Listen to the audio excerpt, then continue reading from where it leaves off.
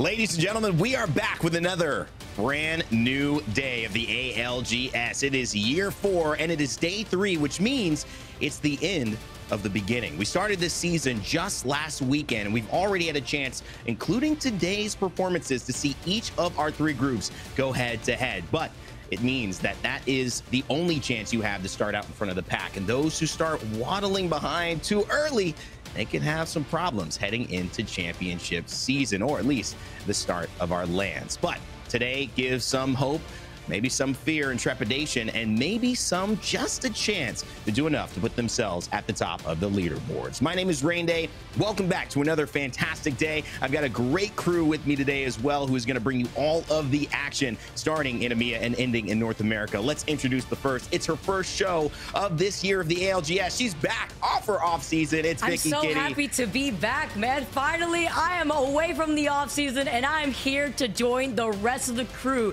for ALGS year 4. It's been way too long. I've been anticipating this time for the last 2 weeks. Been doing some watch parties, been seeing all the action, been seeing you guys pop off, and I'm so happy to finally be alongside you, Rain Day, as well as the rest of the crew. Oh, thank you so much, Vicky. And honestly, it's great to have you back. And another person who's gone back to back. Yesterday's show was fantastic with him on board. Now joining us again on Sunday, it's Dia. Great to have just you back in my presence, man. It's been too long. Thank you so much, Randy. It is a pleasure to hear your voice again, as ever since week 1, which was a fantastic start, so much has already seemed to change in the pro scene, and now finishing the first round robin, I wouldn't miss it for the world. Well, we have so much that is going to unfold here again, and obviously we've had a lot that's transpired. So let's take a look, for those just catching up with us, what has happened overall. Where do we stand across the board after 2 days of play going into our third? We have our overall standings coming up here. And Vicky, walk us through your thoughts on our top performing teams, because there have been teams who have definitely proven that they not only are here to play and win for that split championship or that split playoff win, but also just in the split league right now coming in, they're wanting to perform.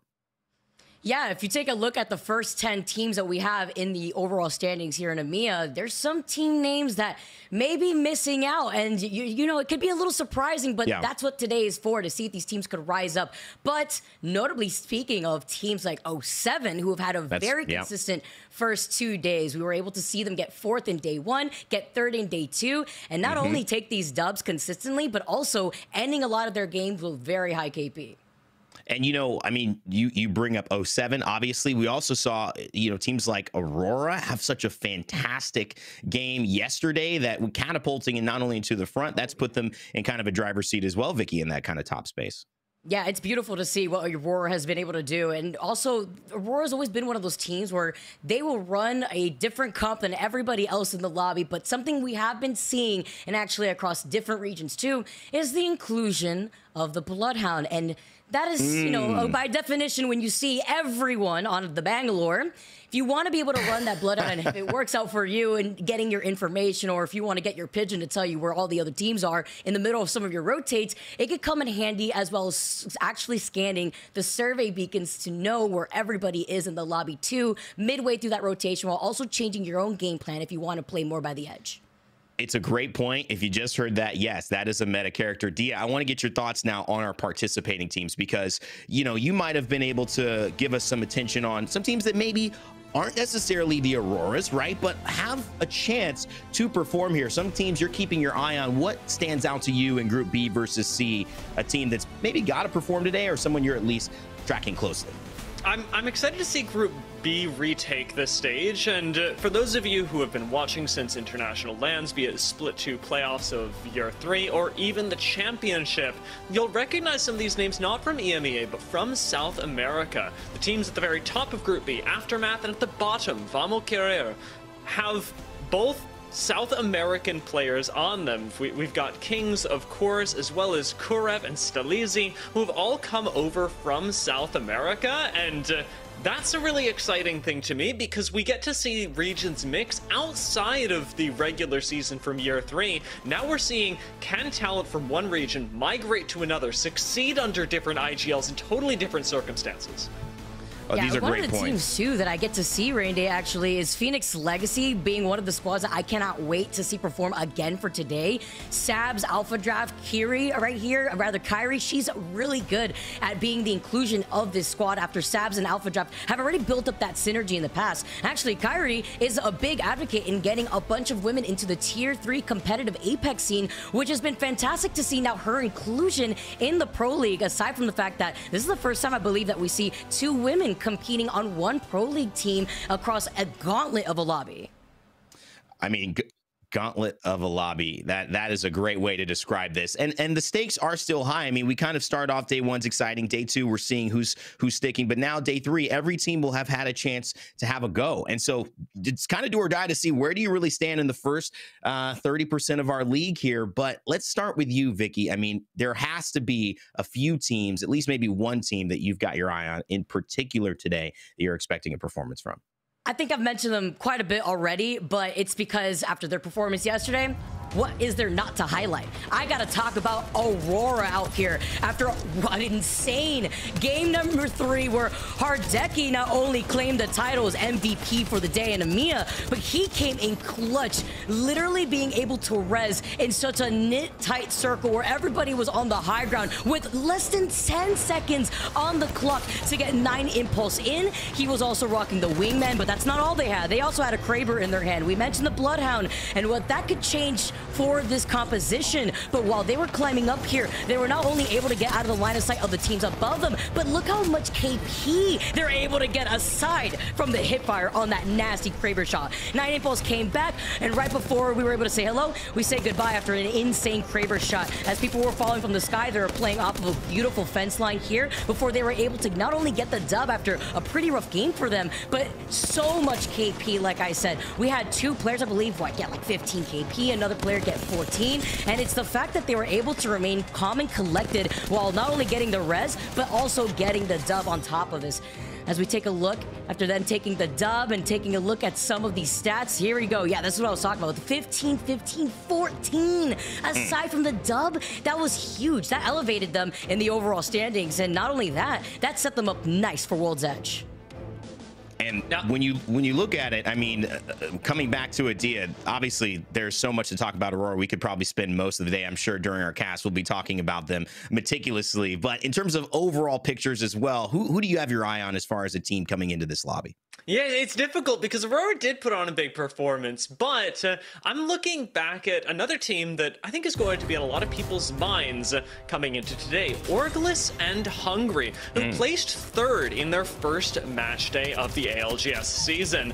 This is, of course, a roster that has some names you'll be familiar with from VexX days that were, honestly, on VexX, taking EMEA by storm in year 3. They've got Matape and Unlucky, and have put Kinda in with this roster, who made their debut as a cracked fragger on E6, and has now transitioned to a sort of anchor role with ALGS and Hungary, sitting back and playing on Catalyst, providing support to people like Unlucky on Horizon, and of course Matape, who has been playing the Conduit. This is not one of the teams that we see running Bloodhound, instead preferring the constant uptime that something like a Conduit will give them, and Matape specifically has been really excellent, not just about IGLing his team to victory, as so frequently has happened on the EMEA stage, but with navigating this new Legend's ability to impact fights. He's got the most kills for a reason, and looking a little bit further down, Kinda as the stabilizing force for this team is so often not just finishing the fight, but getting his team back in it for the next one.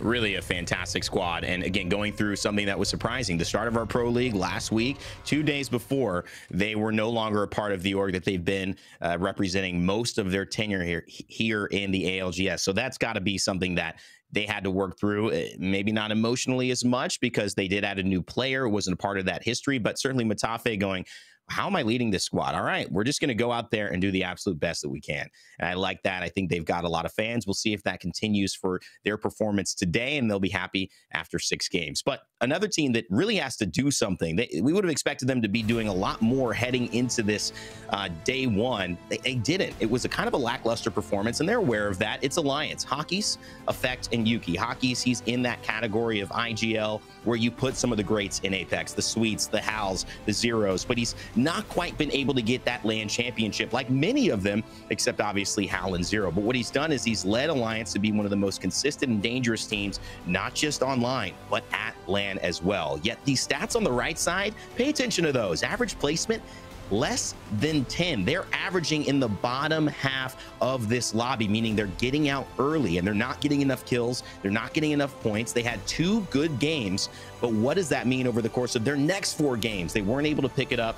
They weren't able to find that rhythm that we're so used to seeing them have. And I want to kind of talk about how that looks in terms of a new distribution we're adding into some of the stats that we bring to you at the ALGS main broadcast. It's the damage differential. This is basically describing how much damage you're giving versus how much damage you're taking. Meaning if you're in the positives on that upside, you're dealing much more damage than you're actually taking. Alliance, can you find them yet? I gave you a little bit of time. They're on that middle left side, just barely below neutral. And of course, a team who is a juggernaut of EMEA, one of our main contenders to win championships whenever we see them at LAN, we would expect them to have a much better day going into this second of their potential to play in the start of our season. Hockey's, he was aware of the issues, but he wasn't too worried about him. We actually sat down with him a little bit before the start of day 3. Hey guys, Hack is here. We're playing this weekend on Sunday, and my teammates are Effect, Yuki, and our coach, Noth, and hopefully we'll show up this weekend. So day 1 we got 14th. It wasn't the greatest of starts, but however, I think it was good because now we actually got a real wake-up call. ALGS is not like scrims. It is not like third-party tournaments. It is a completely different playstyle, and everybody plays much better and much more serious. So hopefully it was just a wake-up call and we can get it together for next week. I don't really think about it that much. For me, Europe is just a stepping stone to LAN. It is just something we use to qualify, and at LAN is all that matters. So all our preparations and all our performance just goes towards that, and hoping to win LAN. That's all that I'm playing for. You know, Dia, if you look at any, great time of stress, when you look to a leader, you want someone who's measured, who thinks big picture and not gets overly upset or overly happy and eager about a positive or negative performance. It feels like Hockey's is kind of keeping that mentality.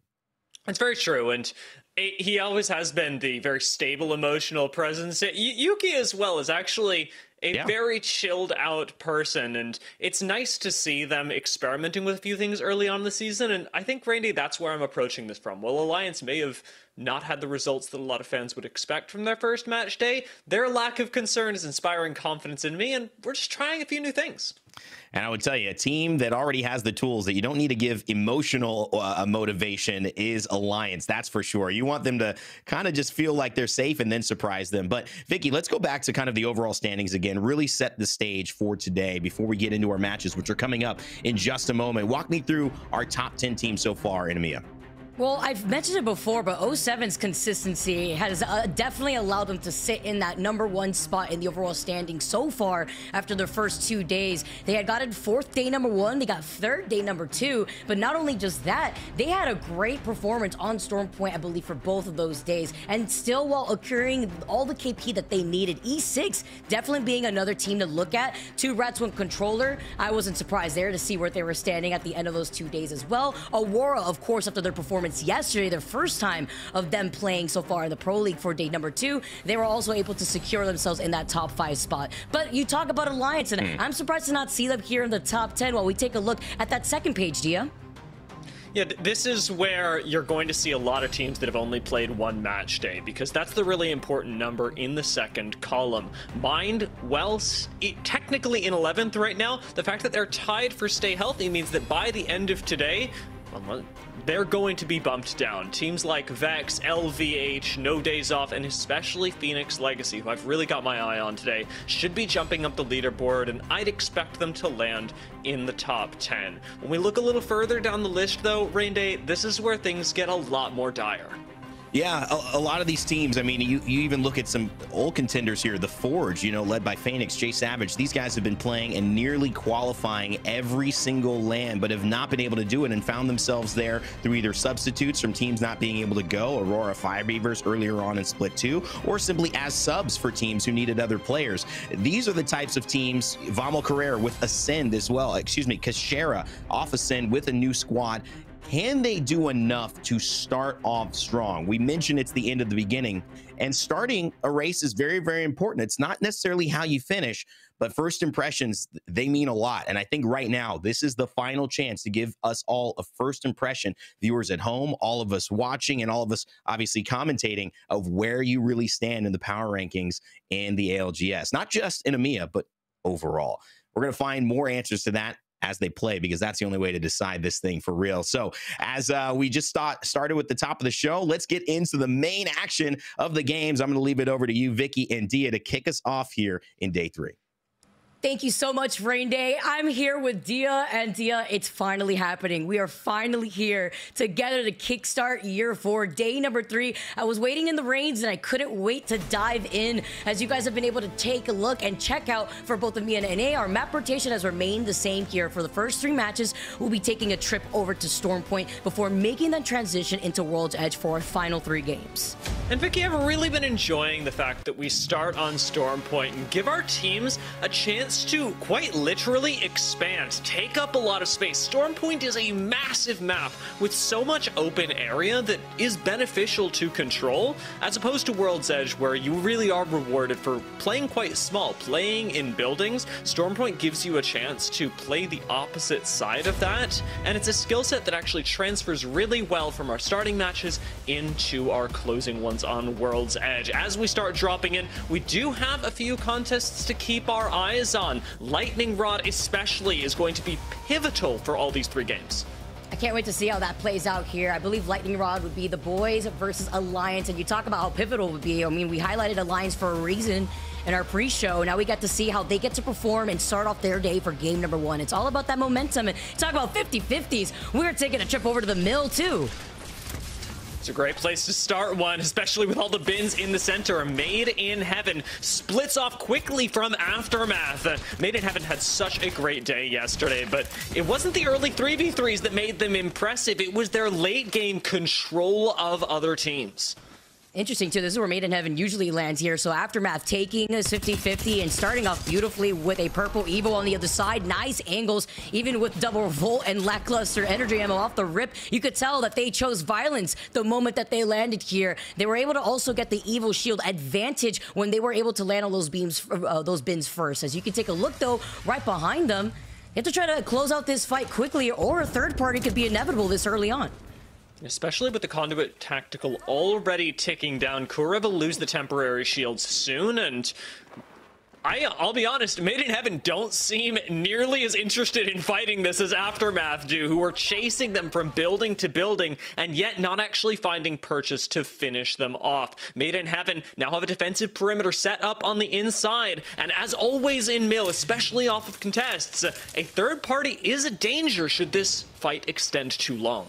Yeah, let's not forget, Aurora lands and splits some loot by North Cenote, as well as that armory that's right there next to Mill. So if they really see what's going on here, they could try to involve themselves as the fight progresses. Aftermath, though, with the reset, now playing off that low ground, trying to find 2 different angles here. I love the distraction as they try to focus fire from both angles. Aftermath had the advantage with Curve going down first. Stall has that rampage, but with only 18 bullets left here, they were able to get 2 knocks on the other side, only leaving 1. It is 2 players of Aftermath still left standing, and with the last chase on Cinetic, the Trident should not help you, as you still take damage through that. Even a shot from the distance, as Exo Clan from Down to Beast was paying attention. Aftermath do very well to win the fight, a fight that they were trying to start for quite a long time and finally get some purchase in, but it is a late portion of the game for them, especially when the ring is pulling over to you, and it is. GoNext have already arrived in the area, and while they may not be third-partying the fight, this isn't going to give Aftermath a whole lot of room to move or loot before they have to bunker down for the end game.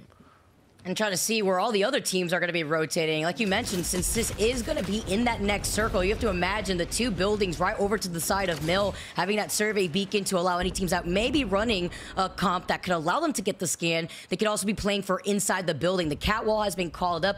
And in the distance, you could also see Phoenix Legacy in the back of the Forge right there in front of them as Stay Healthy tries to fight for this building. No one's going to try to overextend here, but definitely expect those choke points by Cito and by that north side exiting out of checkpoint to get contested very soon. As you can see actually right here, the other teams that are now involving themselves over by Mill. AURORA actually still taking their time here in Cenote. Have no reason to try to overextend while they hear all the fighting happening, while also sticking to playing more by the edge. Cold are just starting to move in through Cito Station as well, but it's a late enough point in the game that those teams that are interested in playing in the center of the ring should already be doing so. Cold are likely to try and maintain this ridge line instead, perhaps fighting teams like AURORA later, where the rest of this map starts to become about small little poke battles between, say, Mill, the surrounding buildings, and even, as we said, ExoClan by Down Beast, who will eventually get involved. I think it's so interesting to see how this pick rate for our first match is going. 90% Bangalore, by the way, as we take a look at Phoenix Legacy, losing out on Kyrie as the first pick. That's going to be Sonya having that rampage in close quarters be a little deadly, especially if you had to charge up prior. UAIM now trying to navigate around these nades, around that thermite. Sonya in a little bit of trouble, but this is where the conduit comes into play to allow these close quarter fights to prolong even longer in UAIM's favor. Phoenix Legacy is the second team to get eliminated in this lobby. And an unfortunate timing for them as well. Unusually late rotation from Phoenix Legacy, especially to a POI so close to them, leaves them ultimately in 19th place. No points for this game, but it is just the first one, Vicky, and there will be plenty more time for them to change that in the games to come. For the moment, Aftermath, who, as we said, did need to bunker down, have done so remarkably with plenty of loot to go, while ESG still try and make their way into Mill. And this is the don't pull up zone right here. With the new inclusion of Cito Station, you already know that there's going to be chaos happening over here, while ESG are going to look to reposition. And it's because of that ring console that you see as well at Cenote. So a lot of teams want to rotate through this choke if they could get that ring circle information, especially with the pick rate that we currently saw on Catalyst. It's insane to see alongside with Bangalore. Not much has changed leaving out of champs when you take a look at those two legends, despite some changes that each legend has been going through themselves. Now as we take a look over to that north side, so many of these other squads already making the rotate away from North Pad. I know that was VexX that's still taking their time over there, while LVH now making their way over to Pylon. They don't have any squads in front of them, but they do have a replicator coming up on this POI in case they need any more meds, or if they want to craft up a purple, if they have enough of those crafting materials right there, which doesn't look like Jay Hanzo has at the moment.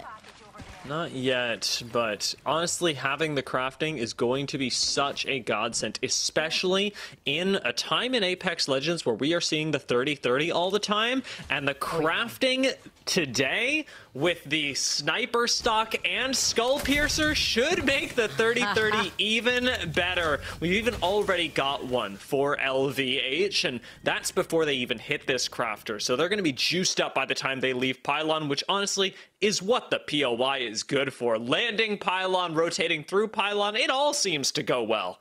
I'm so glad you brought up what's in the replicator, because today is Sunday, we're going to also have the purple knockdown and the Moby respawn beacon coming into play. So that's all going to be interesting, considering that Conduit has made her way into the meta after her release. Taking a look at this beautiful overhead here, you can see how many teams have congested inside of the mill. EXO still taking their time to rotate by that north side of the circle, leaving down Beast. But it's that choke that Forge may find themselves pinched in. Although Stay Healthy is not going to be going anywhere after they've secured themselves in that side building by Mill. They can still do some poke damage onto Forge if they do not get out of their line of sight. Well, VAMO QUERER is over to the other north side, also taking their time in those buildings south of checkpoint.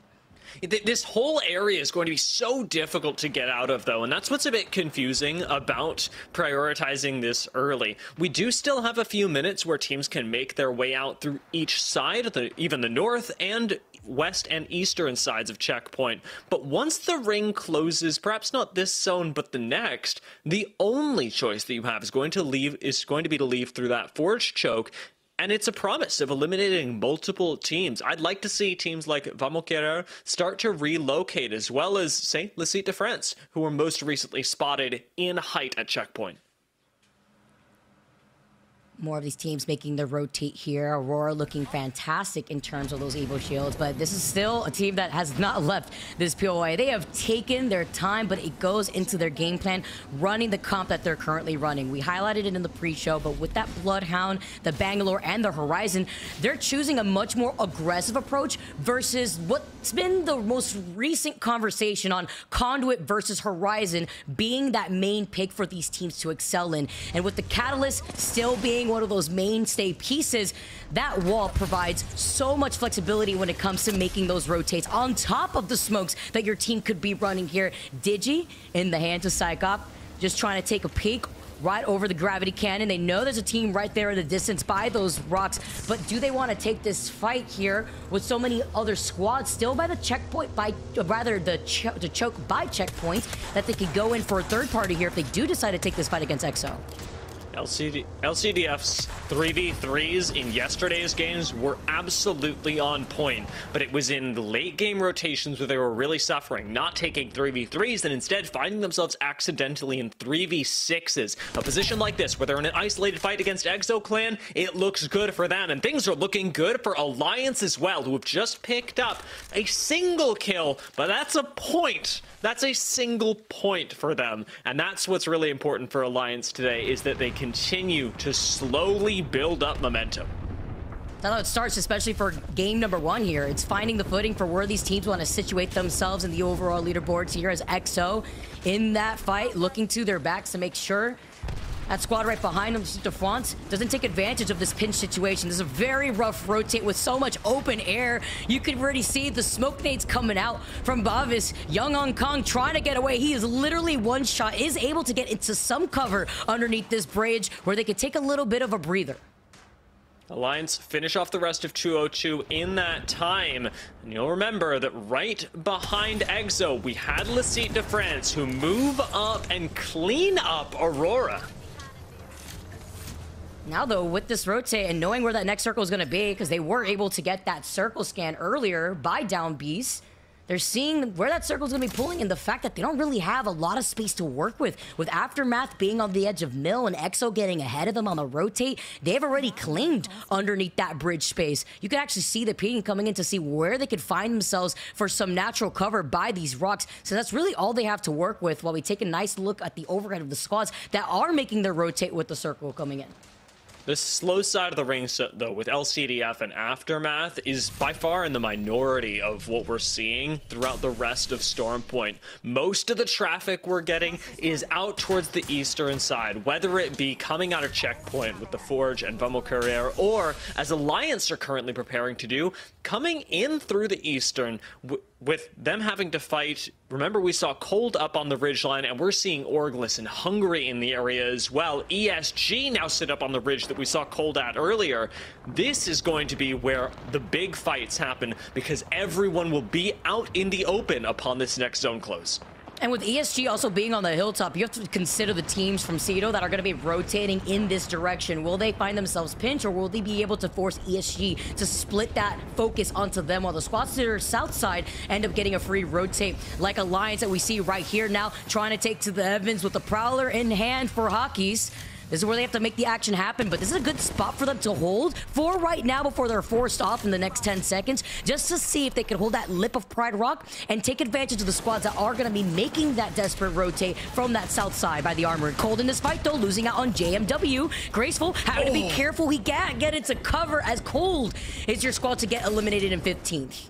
And you've got to question the call from Cold giving up high ground so easily without a fight to Alliance and walking immediately into their deaths at Mill. The decision does not go well, and Alliance are the ones that, upon even attempting to third party that, realize very much that it's much better to hold on to the high ground that previously Cold had dominated. They return, and Hackis starts the fight off well with a defensive cat wall down.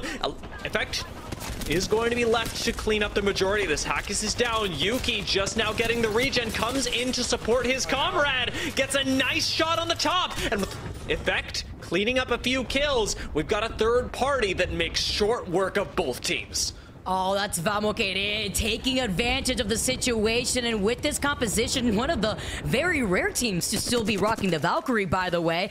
Watson still here as they try to lock down this high ground, but that's extra KP that they are absolutely happy with.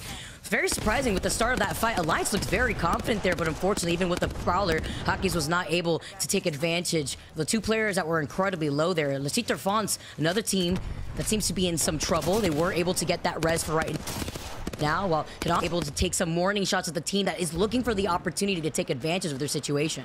EXO would really like to get a little bit of vengeance for what happened earlier, as we got Alliance. What? Thank you. Already taken out with LVH taking a quick reset. VAMO QUERER, however, do continue their rampage from earlier after taking a third party against Alliance, move in to finish off LVH, and now again retake this ridgeline. They are very far from where the rest of the map is playing out, but man, are they collecting the KP to make that just fine. Absolutely, especially with their slower approach in the beginning. LCDF Fonts can't really say the same. They wanted to take a fight originally like we had seen against EXO, now putting themselves over here by Mill, falling incredibly low while they do lose out on their cat once again. Now having to play this patiently to try to reset. You see Cyclop, he's got one med kit left, having to navigate away as a thermite is tossed right at the door to destroy it. Door right in front of Hidan is incredibly low too, almost broken, but this is the amount of teams that are sharing this mill space. We got 3 teams in general. Aftermath, LCDF Fonts as a duo, UAIM on the other side of the building, safe away from all the other teams that are going to be rotating on the outskirts of this, specifically the 2 buildings that we know that are off to the east from Mill. This game is going so fantastically for Aftermath. I cannot help but be happy for them, especially as we mentioned with their South American pickups. Our questions about whether this inter-regional now talent would be able to execute coming into today's match day is being answered in our first game alone. Aftermath have dominated Mill. They've had no loot outside of it and have simply sat here and farmed teams that try and encroach on their territory. LCDF are in tatters, sharing space with them, and Stay Healthy will soon have to join that very same squad that they're fighting in trying to move up and fight Aftermath as well as the other teams in Mill for their territory. But do they have the time to do so? They put up the cat wall. They're incredibly low from that previous fight. They won't be able to reset with the circle closing in right behind them. Let's see if their Fonts Vex also get eliminated in your feeds while Stay Healthy with Urban staying alive manages to try to get this reset here by the fence line. This is the power of the smoke nades. Even if that catwall doesn't fully cover that corner, GoNext can't really look at them from this direction, especially in the positioning that they're in with the crate being right in front of them. You can see that they're able to try to get that reset. That wall going down, though, is going to add some extra pressure underneath them. VAMO QUERER are taking such a long time to rotate into ring that from the east, they are putting down so much pressure onto teams like Stay Healthy, onto GoNext, who, as you mentioned, may not have the best sightlines now and certainly don't have the best rotation in, sandwiched between Stay Healthy and EXO Clan, with now VAMO QUERER starting to move into the high ground and taking over Mill. In the meantime, our Kings of Mill, Aftermath, have been taken down by none other than UAIM, who now hold one of the best positions and almost assured second place. Even if they could get on the high ground too. I honestly have also really loved that rotation from VAMO QUERER and where they've been so far. GoNext take this fight. The Arc Star, though, clipping on top of somebody, getting that stick. What a huge double off the Arc. GoNext needed that with the other team being in the distance, trying to take some shots at them. Don't think they will be able to reset here. It'd be incredible if they could. And QUERER cleans up what was left of that last straggler from GoNext. VAMO QUERER now just as an equally good spot right here alongside the team sharing this part with Mill, but now they've also been able to take to the high ground while Kings is holding on to a Prowler. VAMO QUERER, remember, have cleaned up a lot of KP on the way in here as well. So even with their spot being one where they could get first, they do not have to play for first. A second place with plenty of kills would put them far above many other first place teams in terms of the points. From the low ground, one remaining member of Infinite starts to creep their way in, but this should, at the end of the match, be a 3v3 between VAMO QUERER and UAIM. And VAMO could have needed this here too. They were also one of the teams that had a lackluster performance in that first day. They're looking to put themselves on top with this composition here. You could already see Sens getting set up here. QUERER over to the other side. But they're going to be bunkering down right now in less than a minute with this final circle closing into their backs. The final 3 squads remaining here as they find that one straggler from Infinite over to their side. They're not going to give up this space, though. Not going to put themselves in a vulnerable situation right in front of UAIM while they also hold cover. And it's a terrifying battle because UAIM have taken out so many squads as well. Last but certainly not least has been Aftermath, who owned Mill from the beginning of the match. UAIM can really claim the crown in Mill, can dominate VAMO QUERER, who have been terrorizing the eastern side of the zone, or we could see VAMO QUERER start to rear their heads as well.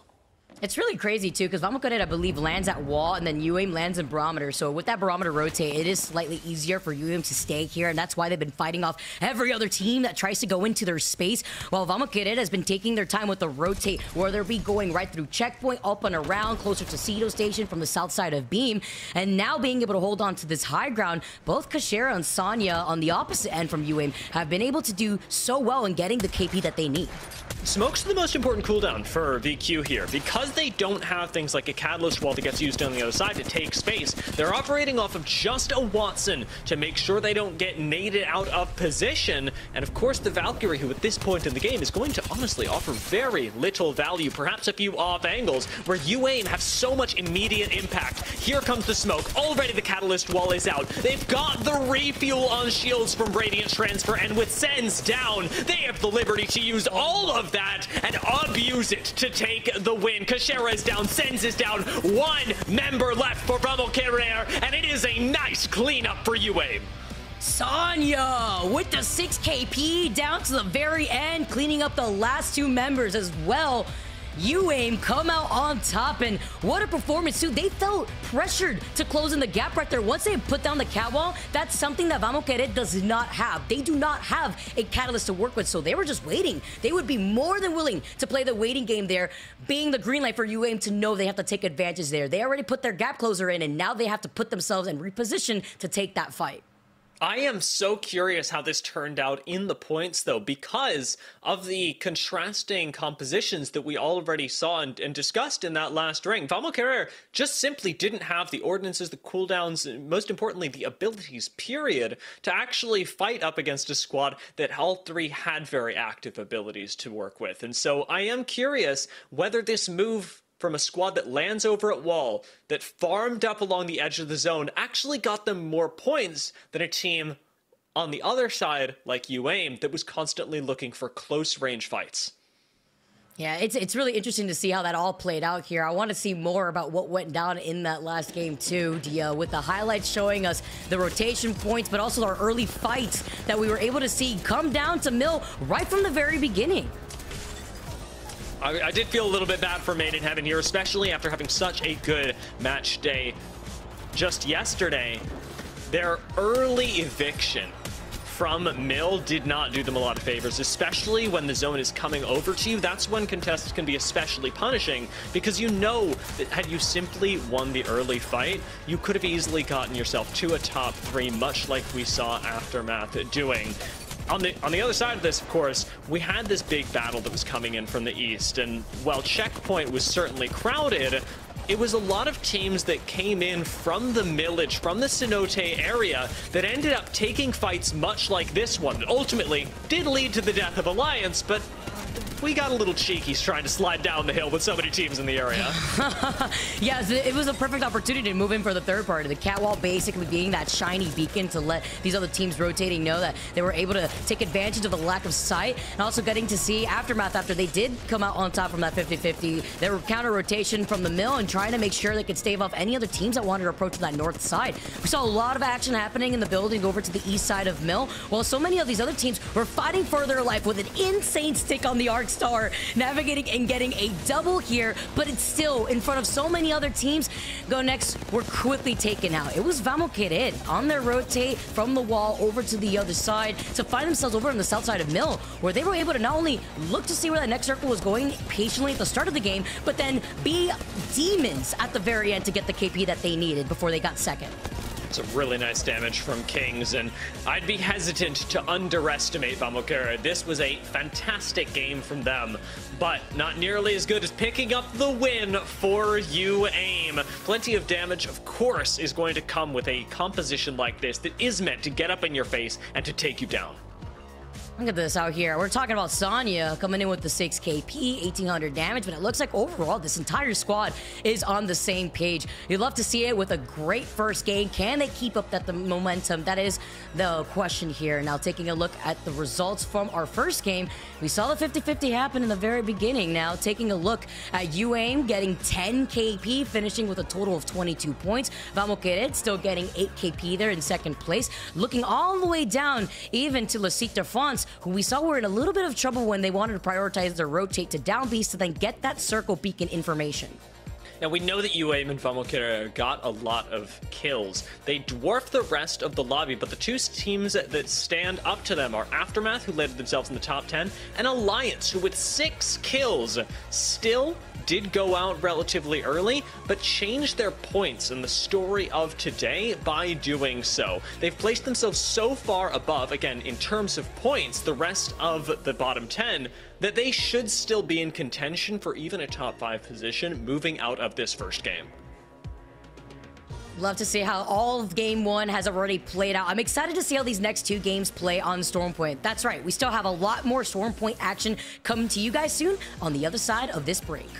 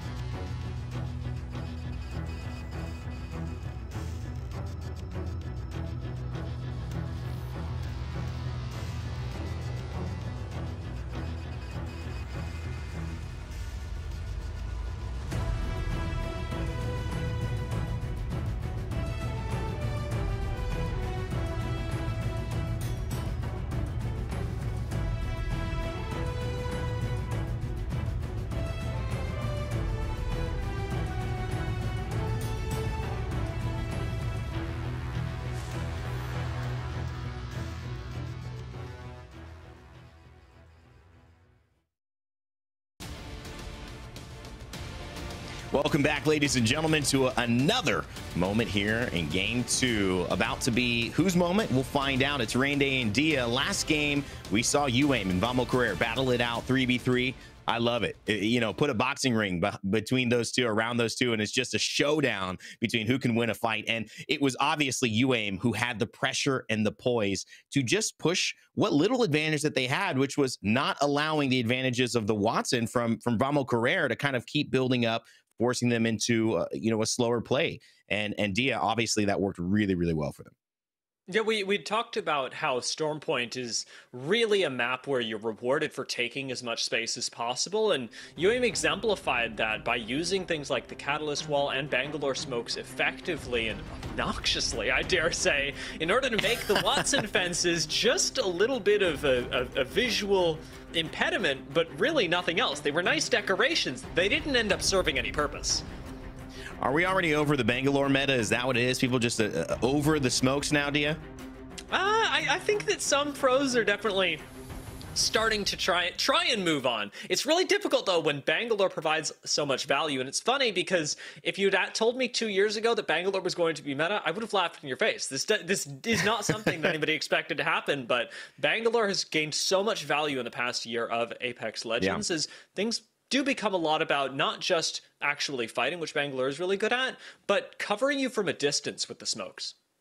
You know, I think too, obviously, you know, it depends. Everyone's always, in my opinion, it's easy to be used to the meta, say, I want something to change, want something to shift. You know, we have seen Horizon and Catalyst and Bangalore, kind of what I call the occlusion meta, where there's just a lot of visual occlusion that you're having to play around versus where maybe we had more shielding heavy metas or, you know, defensive metas where we're in buildings. We have Newcastles or Gibraltars or things or Watsons heavily running the table. I think now it's more about how do you play in open space, yet that space is occluded.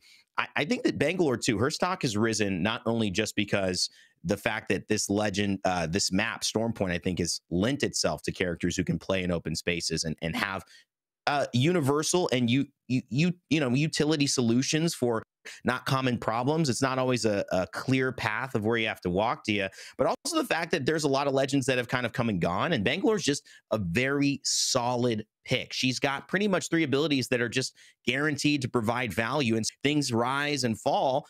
She's like that stable choice where it's like, hey, kind of makes sense to invest in this character. We're going to get something out of it. Yeah, no matter what, whether you are up close and personal, where she can move so much faster, or of course at a distance where, as we've talked about, the smokes are providing a lot. And that's the rule of thumb that we can use for a lot of the legends that we're seeing just be meta in ALGS right now. When we look at things like Horizon, whether you are playing Zone or Edge, she's going to be really important for being able to move your team from one place to another. And of course, having somebody like your Fragger on a Horizon means that you have so much more mobility. Things like Catalyst as well, both defensive and offensive.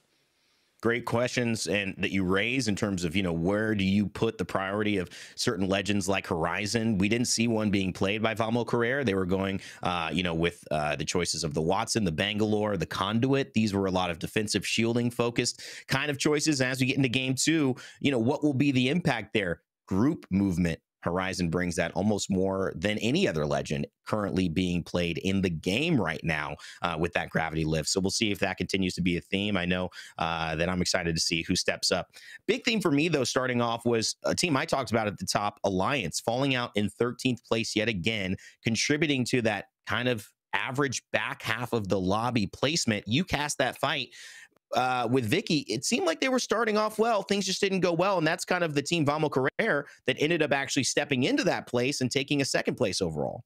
Yeah, and an Alliance did seem quite eager to take the fight behind them, and even the one where they were trying to third-party Cold initially in front at Mill. I think this is ultimately what caught them a bit off guard, as Alliance's fighting is the thing that's largely changed about their identity between last year and this one, where they are trying to shift up roles a little bit more, and so perhaps in trying to test that, they do overextend a little bit, but with 6 kills, Rainday, I'm finding it difficult to fault them entirely, because at least they keep themselves, in terms of points, in the top half of the lobby.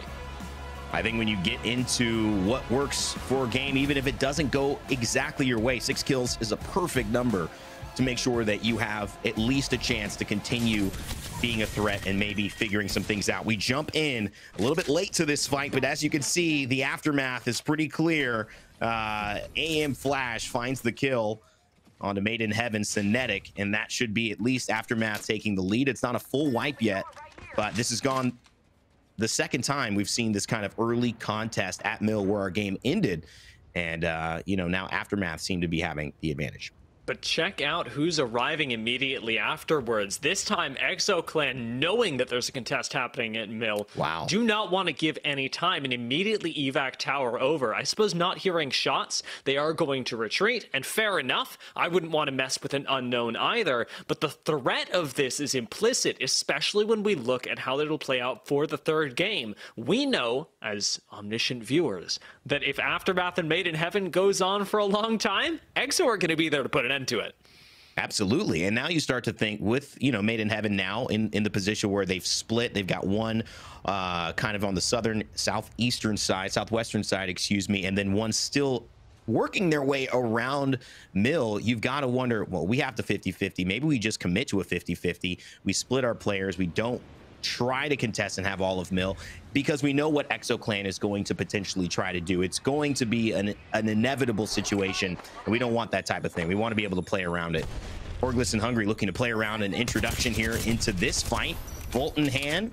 Hits 30 early, kind of trying to get some damage and apply some pressure, but gets hit right back. Good thing, though, the Radiant transfer is there to at least buy some time, but now he's forced to ult. That's a smart wall. Splits Rakafaka off from the rest of 202 and gives them the chance to move into the center of Echo HQ. Now AURORA and Hungry can fight, if not with the high ground, at least with even footing, and are doing so quite well. Dancing around the Thermites, now finally swinging all as a team around this Catalyst wall, almost taking down one, but missing out on the damage by just a bit. Defensive gravity lift doesn't come in yet as Unlucky swings again. One knock on Ozzy the Owl. AURORA and Hungry taking a reset. This is unpushable position. Yeah, and now it's just leading to their advantage as well, because they've already got one knock. It's going to be impossible to get it down. They 3 battery at the same time, but look at this on the other side. Phoenix Legacy, Curie, Sabs, Alpha Draft, one of our only teams in Pro League with 2 female competitors on it. And not only that, just so legacied in terms of their experience in the Pro League and in high-level Apex Legends. Sabs joining us on the desk for one of our splits last season as well. Incredible confidence in this team. They're 17th right now, haven't found a point yet, but you could tell the mind. They're ready to take advantage of any of these moments, and I think that this is a team that you got to pay attention to today. I'm expecting a pretty decent performance from. I can't help but laugh with the way that Phoenix Legacy played that fight. They walk all the way up, start to poke AURORA and Hungry, walk back, and in doing so have completely turned things around. Now it's AURORA and Hungry that are missing a member, and Phoenix Legacy, without even a point to show for it, walk back into their building, and so, yeah, my job is done. I've messed up somebody's day. It's a, you know, and that's kind of the funny thing about it. You're not necessarily trying to win that fight. You're trying to make it hard for someone else to survive around you and make them play with a man down, play with a type of handicap so that you put yourself in a position to be more successful as a full 3 later on in this game. A lot of teams betting that this southern side of the map will be where this game ends, which is why you see so many so far in this cramped area. It doesn't mean, though, that they're all going to be right, but obviously if you are guessing with them, this is where you would say there's a high chance of it. Still, all these teams poking. Nobody wants to give up too much. Phoenix Legacy sharing that building with Graceful, JMW, and Tyler FPS underneath, and Infinite, and of course 202 on the outskirts of the north and the west side. Going over to another area, though, GoNext. And you can see they're kind of holding this. A couple of fights. I mean, seems like teams are pretty timid. 20 squads still left here after almost a full ring. And being able to craft is so important to these teams that I can't help but look at GoNext and think about basically how they're going to pull it off. Because Pylon is going to be a place that a lot of teams are rotating through. As you've already pointed out, it's not just GoNext that are here, but having access to getting a few more bats. And as we already discussed today, the stock and the Skull Piercer that can come out of the crafter at this point in time are so critically valuable, especially when we get end zones that pull over towards open areas like Echo HQ. ESG sitting on 12th place. Blasts, Lufka, Light. Lufka finding his squad here, trying to see a home. And with the Horizon, trying to see a player as well. Doesn't see much yet on the 30-30 with the Ranger scope at 3 times. My preferred scope in game as well. A lot of players like this one. 2x4 will also work, but won't go any farther than that. It's a nice little middle ground for a weapon that sometimes can become your last-ditch effort with some hip fire to try and seal the deal when you miss a few too many bullets on that SMG. But big overview here, Dia. What are you seeing as this map does indeed start to pull with these zones? You can tell south as Phoenix Legacy 202 and these squads have predicted. And keeping an eye on VAMO QUERER, who are just now rotating into ring. Remember, this is a team that was running Valkyrie last game, and that alone has made a big difference in their ability to get from Pylon into the devastated coast so easily. Teams, however, that are not at all interested in being in zone, instead fighting outside of it, have Aftermath visiting AURORA's home territory, and it doesn't look like it's going too well for them.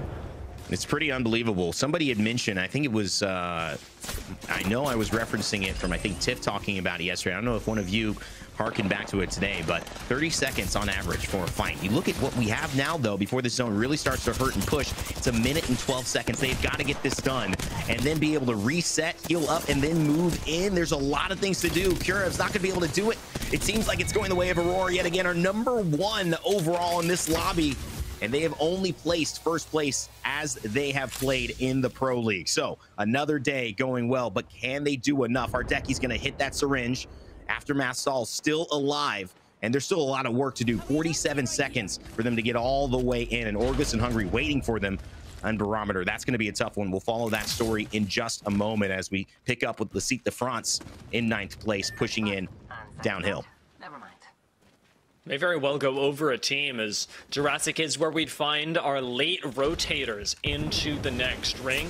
There was a little bit of crafting over here earlier, and for that very reason, LCDF would sure like to rotate through without a fight, but they are going to be unable to do it, as getting shot from afar by Exo Clan makes things a lot more difficult. Aftermath do go down. Stalezy was unable to out-heal the ring, and it was only going to get more difficult in the next couple of seconds, as now the circle constricts even further and the damage takes a tick up.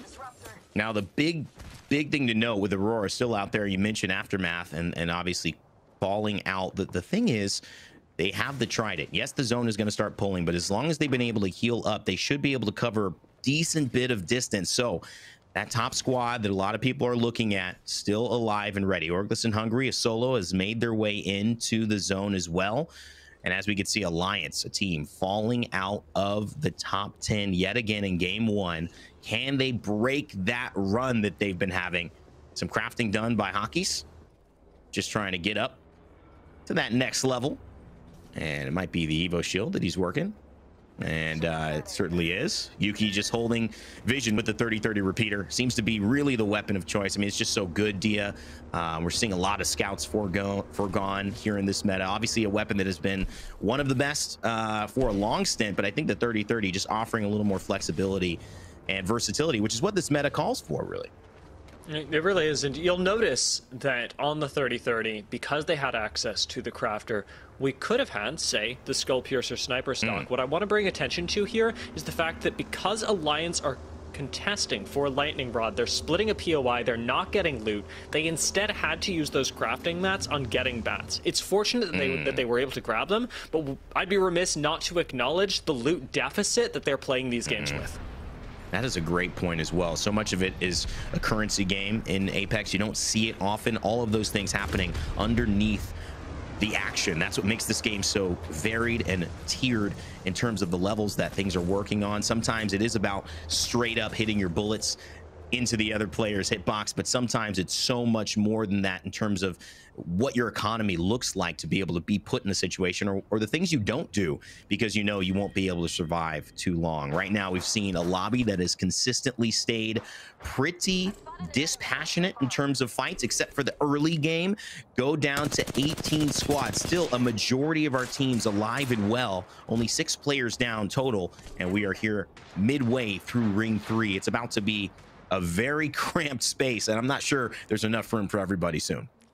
I'm pouring one out for Orglis and Hungry right now. From a fight at Echo HQ that lost them a member, to crafting their beacons at Barometer, to rezzing in Jurassic and taking a gravity cannon, and now having to rotate all the way to Echo HQ with 3 teams on their back. Orglis and Hungry are not having a good game, and many of the teams in Pylon are going to be feeling that way by the end of it. Made in Heaven even trying to fight their way into Echo HQ around this really awkward angle will be shut down, and the Forge play gatekeepers for this team, as they will for many others that try and pass this gravity cannon and access the next ring.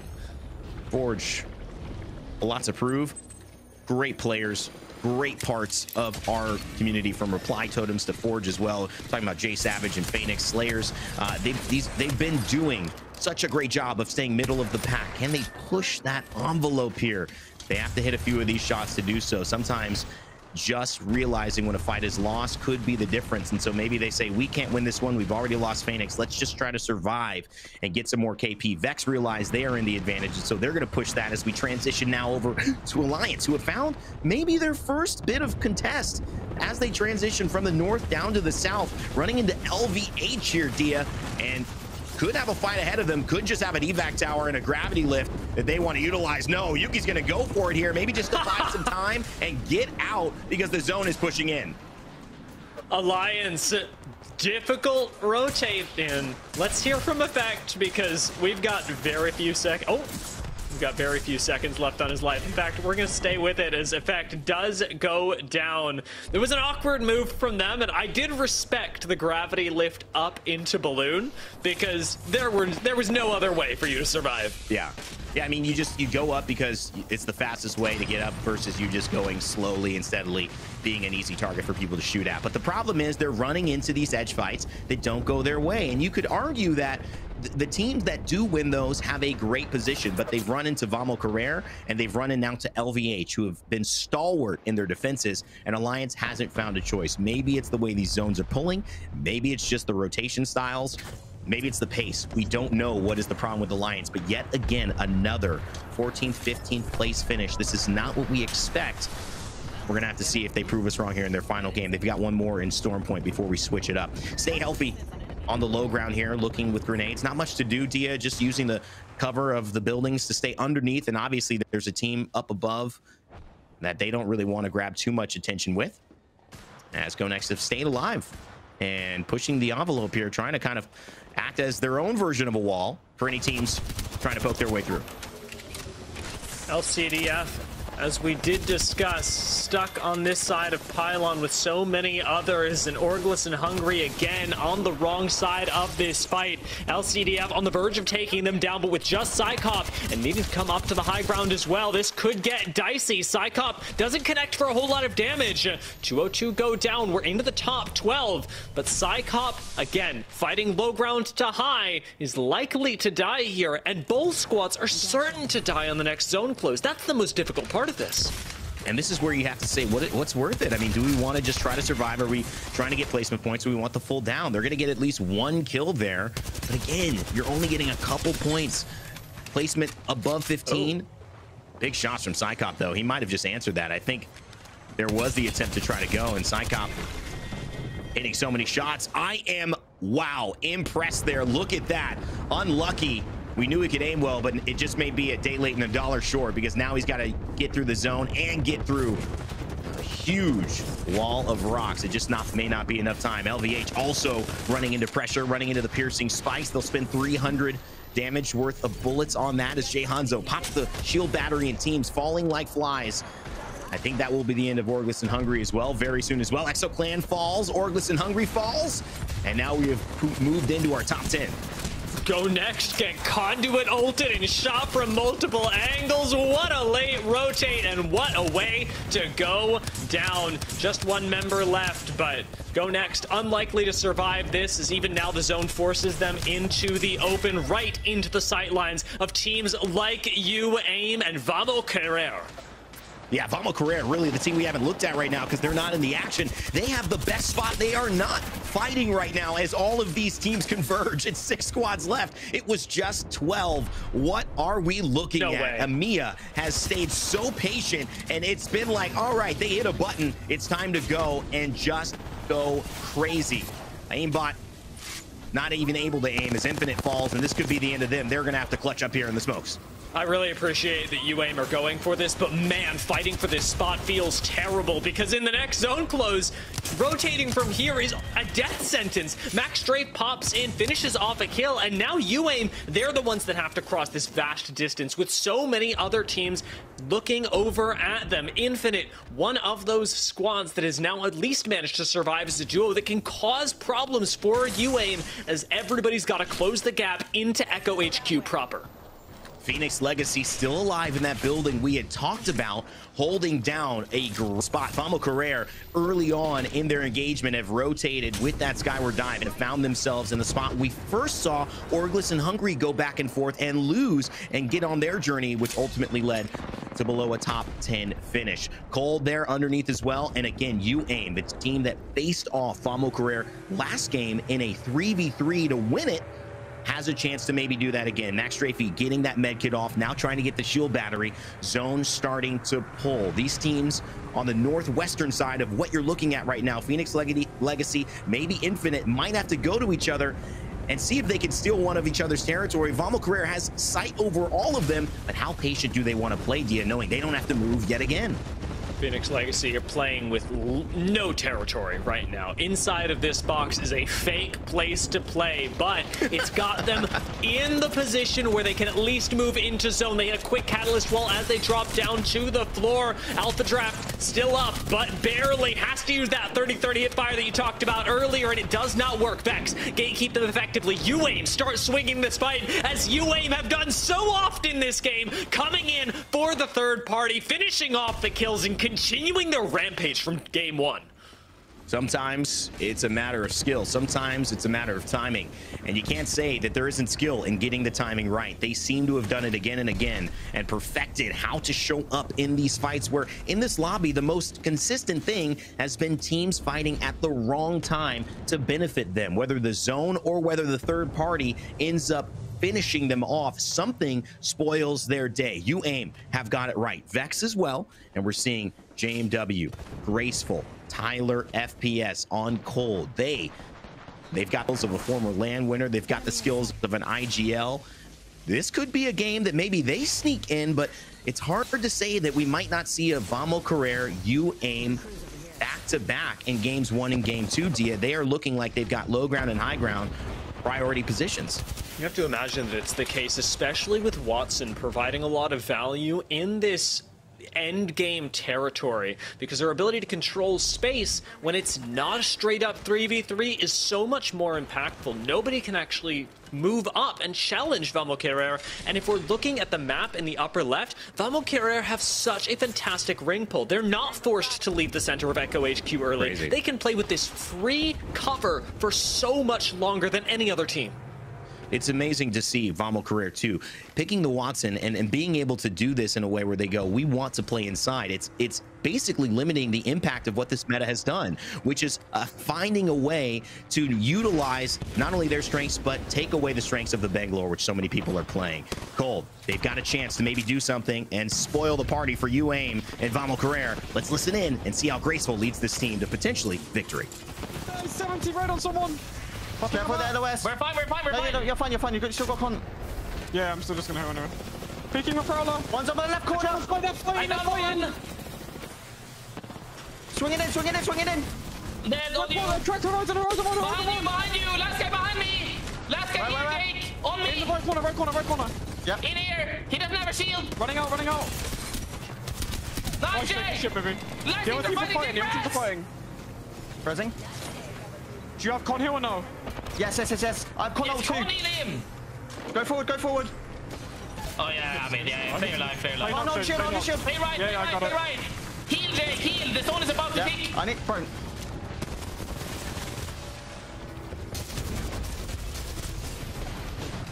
Oh, what a conduit.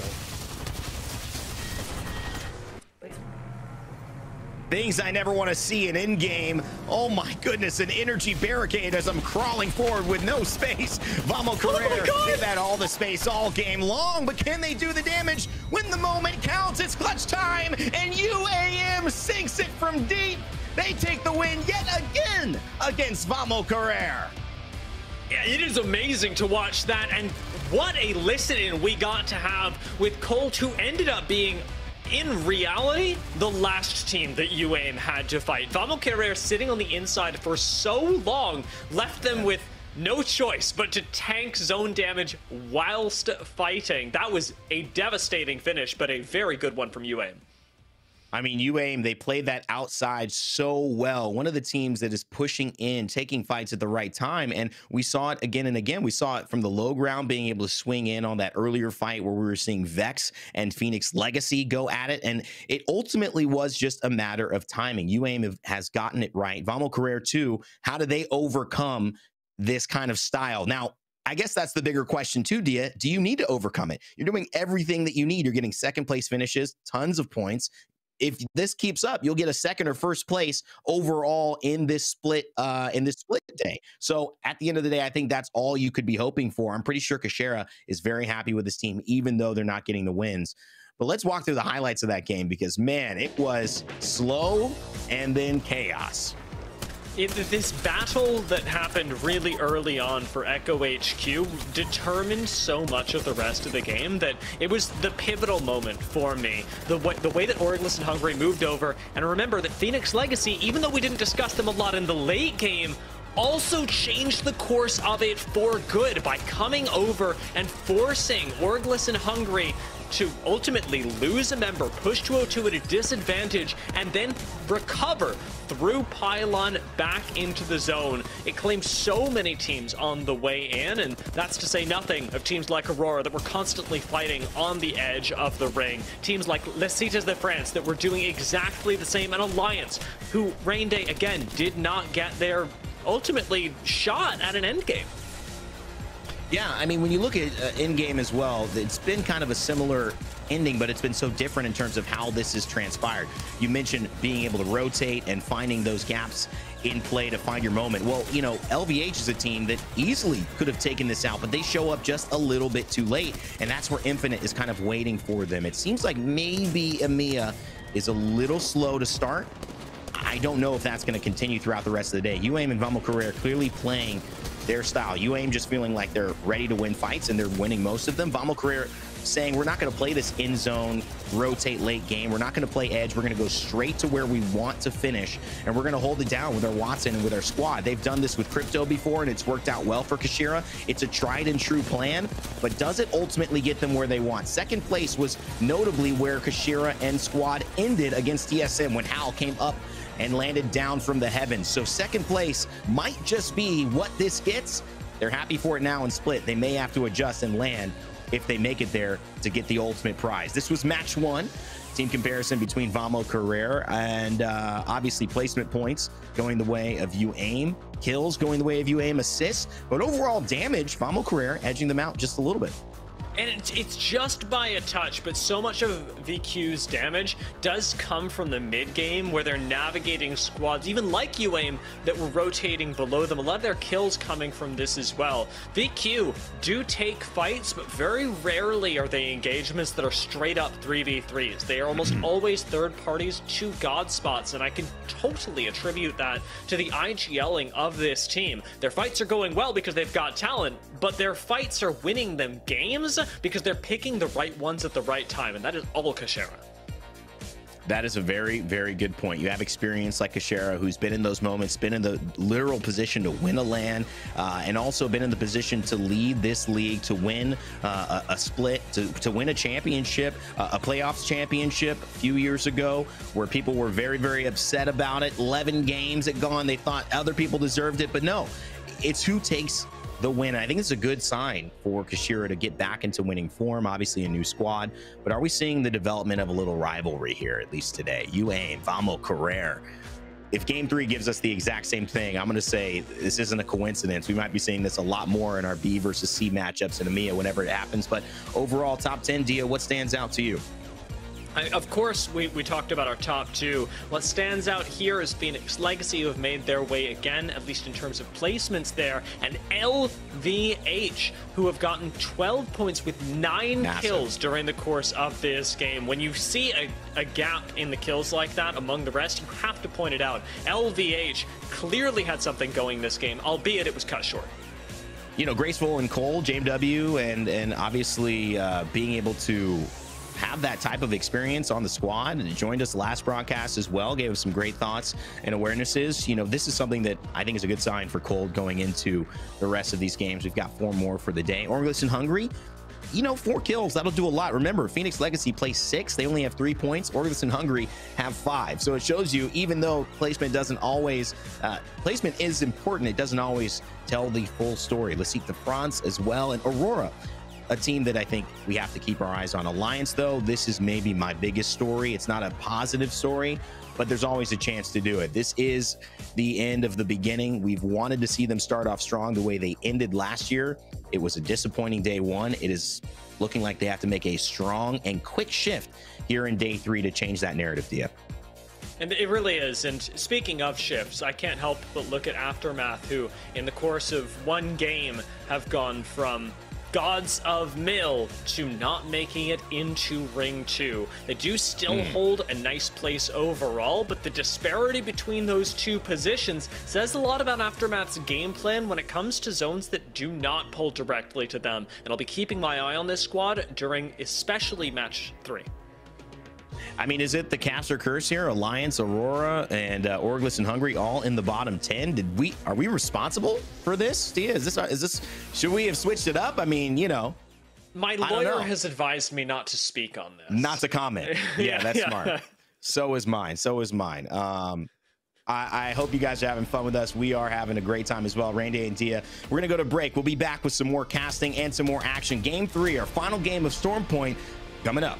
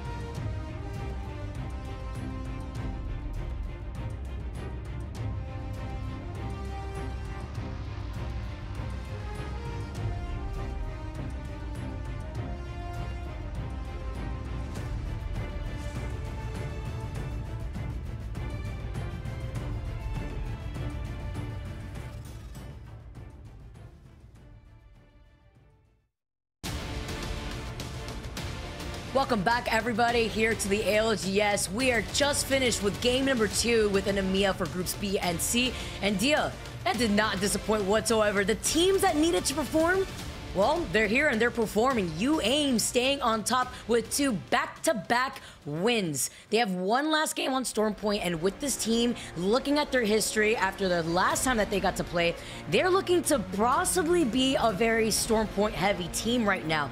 Yesterday, they finished 2nd, 8th, and 7th on Storm Point, but then on World's Edge, when we made that transition, they finished 19th, 17th, and 19th. Now, hopefully, this is the momentum that they need to continue on this domination while we make that transition. It very well could be, Vicky, and I want to point out, while we're here, while we're looking at this graphic that makes it so obvious, bonus points are actually achievable for UAIM right now. With 2 wins in a row, a 3rd win would get them a bonus point in the league on the day and push them further up the overall standings, starting to make them a lot bigger of a contender for LAN.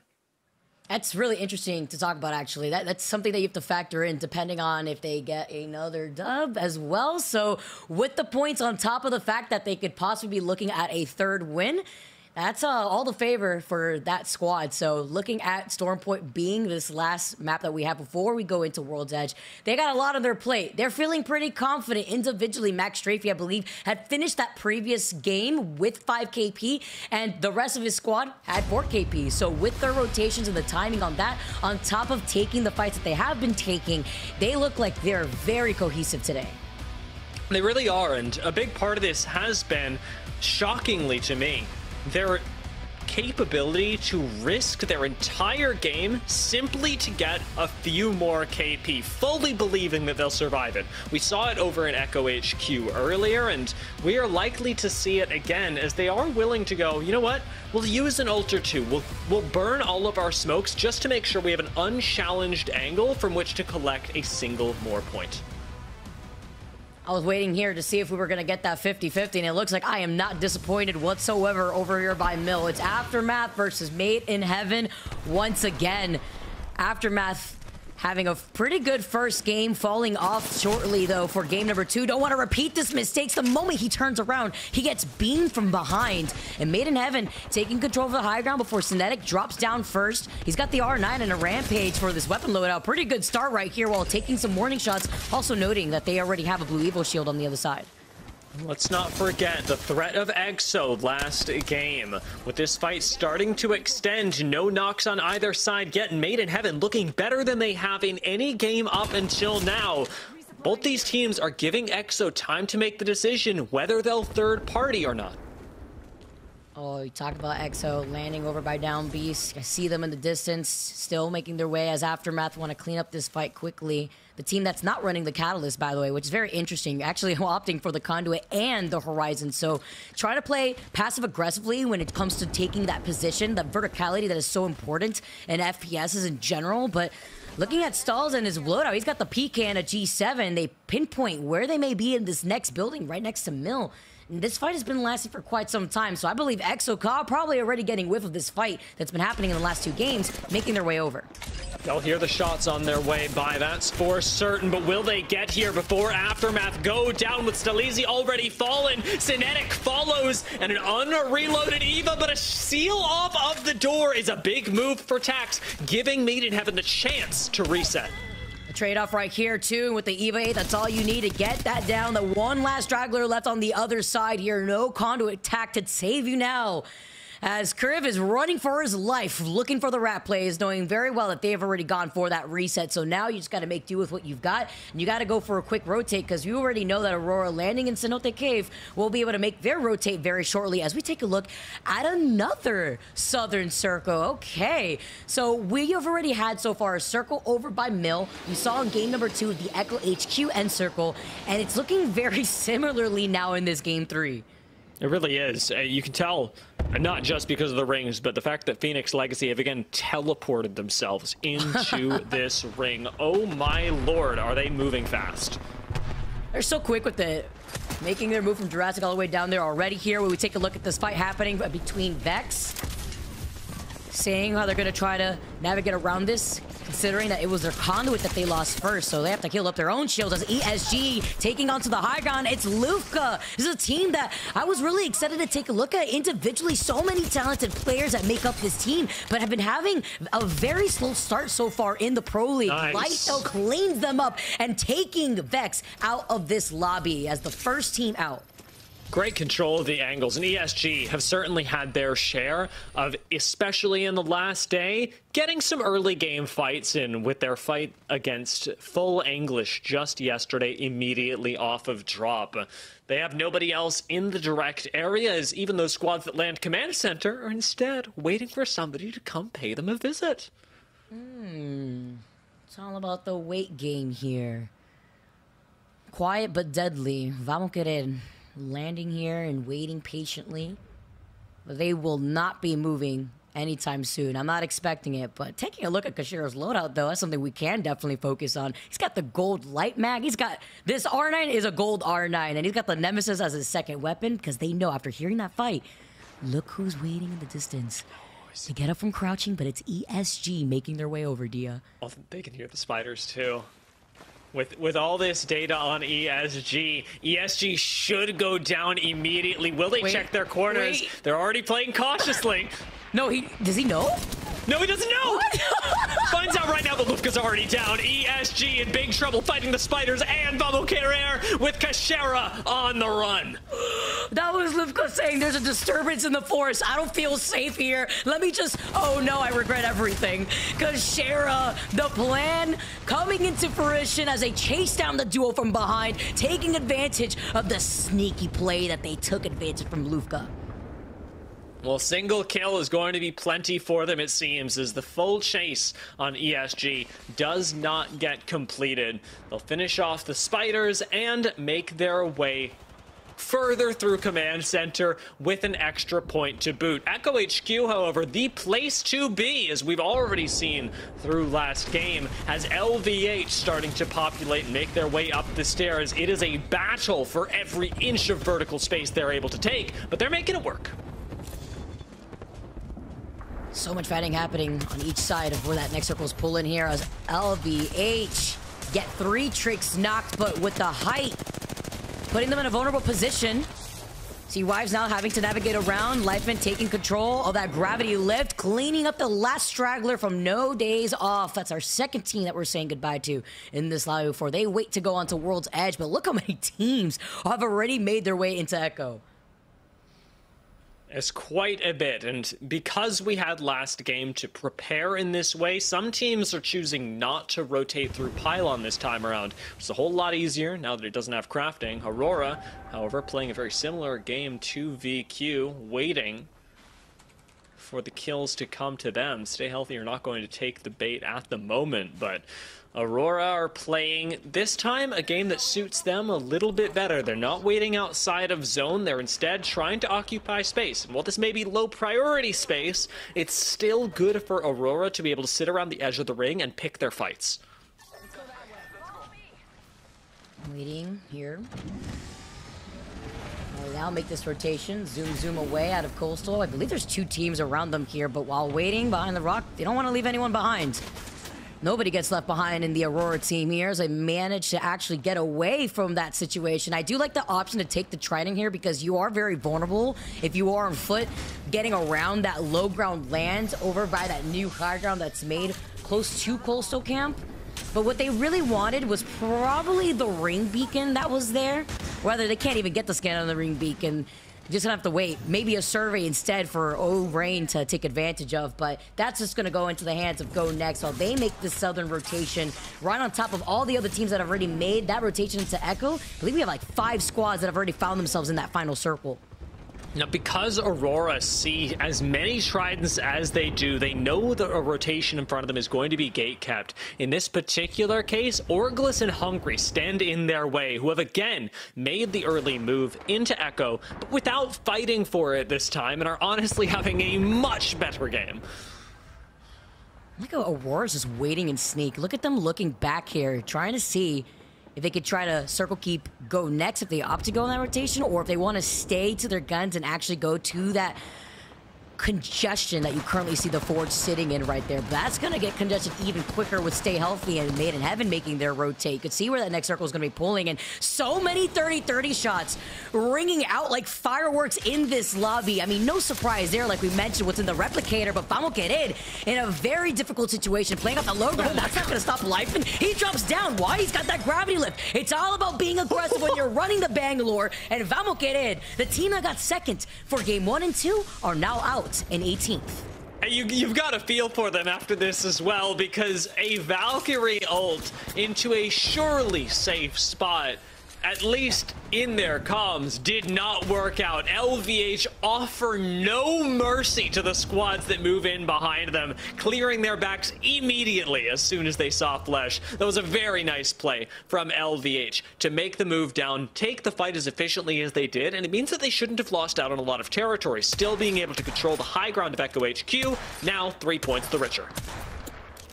Crazy seeing the way that they've been playing this here too, with Lifein taking control as the entry fragger for a lot of those fights that we just saw. I believe that actually allows them to hit 6 KP already with 17 squads left, and them holding an amazing position for that next circle and where it's going to be pulling. AURORA, okay, I mean, I don't think they have enough Tridents here, honestly. I feel like they may need a 4th one if they really want to create that barrier with the rest of the lobby. But they got a plan waiting, riding out with their own Tridents each, and hanging out by that choke while we take a look at Aftermath, also fighting for their lives, trying to get that res into Flash, getting him right back into this fight. Taking this fight, though, is incredibly risky. They don't have information, it looks like, for where that next circle may be pulling, but this is where a lot of the fighting from the northern teams are going to be finding themselves over by Pylon. And of course, it's LCDF that are coming up behind them. Aftermath find themselves in another complex rotation that they had not prepared for. Izadin does take a bit of damage, but with Stalizi going down, it looks like still Aftermath that are on the worst end of this. Okay, all right. When you see the 112 pop up, it doesn't feel good. The boat check makes your eyes water as it brisks through you, especially when you have a blue Evo shield like that. Oh, Flash, unfortunately going down right there with a nice little heady from Psychop. Now looking behind, there's so many teams going on to Pylon too, by the way. Looking ahead is Cold by the northern choke point. We saw already Le Site de France hanging out by the northwest side. Stay Healthy still in the middle, and it's understandable. What they're fighting for is not only the high ground to get some KP, but there's not only a ring console there, but a survey beacon too. But that ring console is what all these teams want to look for. It's sure like the extra information. Stay healthy. The real beneficiaries in theory, but it may be that once you hit the ring console, you realize just how far out of the game you are. This is a basically exact mirror of what we saw last game, with all the teams in Pylon having to fight their way out up the ridgeline or die inside of Pylon. Stay healthy. With Urban, and so much energy out here with the Volt. It does eat up a good amount of ammo. I know it does. It does eat it up though. He's got that purple mag attached to that Volt. But looking to see where they could rotate next. They hear the team right above them. They see where that next circle is going to be moving, and they have to move in the next 20 seconds right now. So looking to see where they could go in the least populated rotation. Especially looking at the fact that they have the cat wall. They can take advantage of that cat wall, but where do they put it with the team behind them having height and then the team to their right that is looking for the same rotation? It's really difficult to make that choice between walling off one side of you or saving it for the team above. Aftermath are choosing not to deal with any of that. This is, remember, the last member of Aftermath that'll try and make their way in as a rat towards the next zone, fighting over by the gravity cannon near Echo HQ. Cold taking the opposite approach, exiting Pylon through the eastern side, and time is of the essence here, time that they simply do not have. With another catalyst wall going up in front of them, you have to move forward. It's move forward or die, and at this point it might be move forward and die. That was with an evac just called in before their eyes too. Graceful is feasting as he takes control and takes care of Light. They take the evac tower, thank you very much, and they're already going in for that rotation around that northern choke as a full squad. Alliance, as they get to fly over them, get to look above and stay healthy. Aren't as healthy as you would expect here. Losing out on 2, it's only up to Urban, who has a blue Evo shield to stop the straggler from behind. The circle damage is going to be done as he forces his way into where that next circle is. He gets stopped as Stay Healthy is out in 17th. It's Aftermath, though, still trying to fight for their life as a duo now here, too, or actually as a full 3-man, as they also make their rotation into that fight that we just saw versus Le Site de France in that corner. GoNext now. Find Arctic attacks. That's 2 down, leaving only 1 to go. Aftermath finally get eliminated here off of the rip. Catwalk coming up, but this at least gives Le Site de France some time to reset before taking that fight versus ECG in front of them. With LCDF being one of the last 2 squads remaining, it looks like we're running this back. Last time, it came down to a 1v1 between Psychop and Orgless and Hungry. This time, a 3v1 makes the odds a lot better. ESG go down. LCDF move up a single placement. But now, do they have the evacs to get out of here, or do we just wait for LCDF to die alone? Well, at least from Kiner's case, he doesn't want any of that. So they got that evac tower ready if they could go right through this other side. And he got some extra loot before they make that rotate in less than 35 seconds, because this circle will absolutely hurt too. Depends on where they want to go, though. We know that the chokes over to the west side will definitely be congested by the teams that may be holding on to that slight lip by the gravity cannon. But most of these squads have already found some safety inside of Echo. Alliance making a very similar play that they did last game, using an evac tower to try and make their way into the zone, but they take a bit of a different approach, ultimately using a trident to make their way into Echo HQ. A beautifully placed evac tower, could not have been 2 inches lower lets LCDF make their way into zone. This is a game, perhaps a tournament-changing move for LCDF, especially as they take down Kizarun immediately. Infinite down a member, and LCDF going strong at Echo. You blink it, you may miss it with the quickness. They followed up beautifully as Psycup, having to restabilize though across from them. You know, Aimbot is looking down. Graceful literally won as he's healing up probably with the Phoenix there too. Alliance coming in shortly though, right over to the other side with so many other teams that follow up, having to be careful. GoNext take this next fight with Bambino being on that conduit. We're able to see a little bit of action from GoNext yesterday too, where every time I think about Bambino, I always think about the Fusey, but now we're seeing them transition over to that conduit, seeing what this could provide for the fight that they want to take. Infinite do get eliminated here, and they see their Fawn still alive. Actually, we're able to get inside this building, DR. Every time, they reminded me of a hero that I read about named, I believe it was Night and Fog that worked together, where every time you looked away from Night, she transformed into this unstoppable beast. And that is exactly what Les Cités de France are doing. As soon as we look away, they're taking out squads, they're dominating POIs, and while we're up here with GoNext, who knows what they're doing? And what they're doing right now is taking care of Phoenix Legacy. Kyrie being the one to get knocked as GoNext, though, are stopping them from not only trying to take the zip, and the team coming in right there, right behind them. So you see Bambino incredibly low. The attack isn't going to be enough to save the rest of this team. GoNext get the lead, and you talk about being a beast. It was Les Cités de France that had taken them out. Phoenix Legacy still in this with Sabs and Alpha Draft, trying to find Psycup on the other side. Psycup just one member left, but they have claimed another squad. This is 7 kills, 10 for the team, already picked up by LCDF. And Psycup, if they can get just one more placement, will make it that much better. Huge beam off of the R99, but it isn't enough to finish a kill. Psycup instead dipping back. 5 seconds left on the smoke for coverage from the outside. It's going to expire. LCDF will go down. Phoenix Legacy, as a 2-person team, have to move their way into further Echo HQ.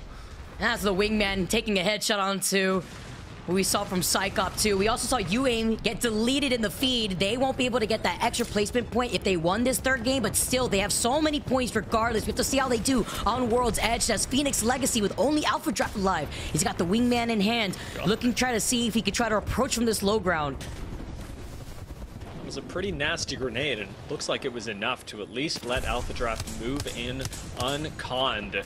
Does have a smoke available now for a little more survivability on the Bangalore, but gets shot in the side, and it should be the end of Phoenix Legacy, this time at the hands of EXO. Aurora still control the outside of Echo HQ, while EXO Clan do use a catalyst wall to cut off some sight lines, but ultimately it's this corner that's really providing for them. It's just the chrome that they need right now to stay alive and healthy away from the circle. With 8 squads left, you see Orglis and Hungry, Alliance, Cold, LVH202, EXO like we saw before, Aurora and the Forge in this final circle. And look at this madness with OAH on the very top. Aurora taking some shots with the 30-30 onto the team that is going to be forced to exit out of that Echo HQ building. Orglis and Hungry, see if they can start a fight. Using a Horizon ultimate like this is about clearing kills. The ring takes one. This should be a squad finish. One gravity lift from Unlucky could very well mean the end of this, but only 1 frag left means that Unlucky doesn't want to commit it just yet. Instead, staying on height with the rest of the team. We're not going to eliminate EXO just yet, but the ring is sure to do the job for us. Man, look at Unlucky's weapon loadout. He is lacking and is on the sticks when it comes to some of this ammo. He's lacking on energy and on heavy for what I saw on the other side there. EXO, by a grace, Hong Kong has stayed alive, so he is able to get away after the action that we saw in that corner. Let's jump into a quick listen in with LVH, who have been here from the very beginning and with life and going crazy on this Horizon. Maybe left. 3 shots on me if you have DG. Show. Ref play log on. Okay. They're fighting hard. Come with Nip. Bang on me! Bang one! Swing in! Shoot this! Shoot! On high! I can see. Place up.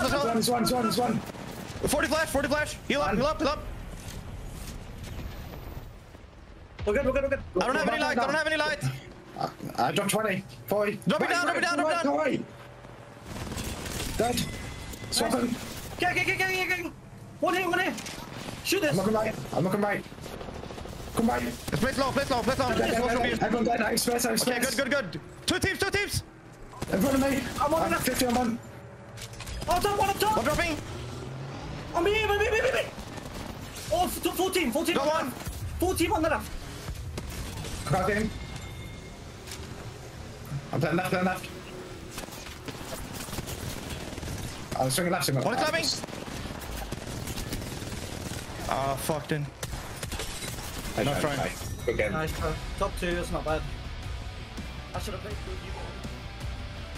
you. Aurora coming in full force, taking the dub over LVH. But let's talk about those comms deal. LVH super happy with their performance in that last game on Stormpoint. Leifin was going crazy, even as a duo at the very end.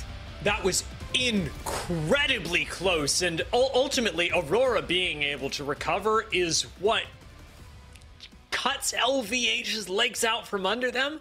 But I cannot look at that game and fault LVH for a single decision that they made in the end game. As you said, especially Leifin taking autonomy. You didn't hear, oh, I should do this, or can I do this? You heard, this is what's happening right now. Because I know that there's a kill, and it ended up netting them in terms of kills, maybe 3-4 additional points, but in terms of placement, the difference is massive, and that was all what Leifin was able to do. And that's what the confidence that he felt too. You saw it the moment he went for that shield swap after taking control over that rat over to the side, leaving his back exposed to the team above him, was able to go for the shield swap, clean up a conduit right in front of him after here the comes. Let's slow it down a little bit, but he was pedal to the metal there in that moment. He was in it. The momentum was in their favor, and they had a pretty good last game on Stormpoint. Aurora, though, coming in after we saw them with 3 tridents, I believe, by the choke to the south side, making their way into that next circle, pre-planning ahead of time. And I was very happy to see Aurora succeeding. In fact, let's take a look back at how it happened, because this was a game that we actually got a decent chance at looking at these teams, seeing them succeed and set up their playstyles way ahead of time. If we think about it, having teams like LVH that took early fights in Echo HQ that we were there for, and then jumping on over to teams like Aurora that were playing out the south side of the ring, and ultimately looking to control space as we had called for them to do at the start of the day. Both these teams did so well. VQ did start pretty decently, but were ultimately unable to make it in the same unpunished way that they had in previous zones because LVH let nothing go. They were pouncing on every single team, and this was it. This was them pouncing on VQ just to make sure that this did not happen again, that VQ did not grab yet another second place finish.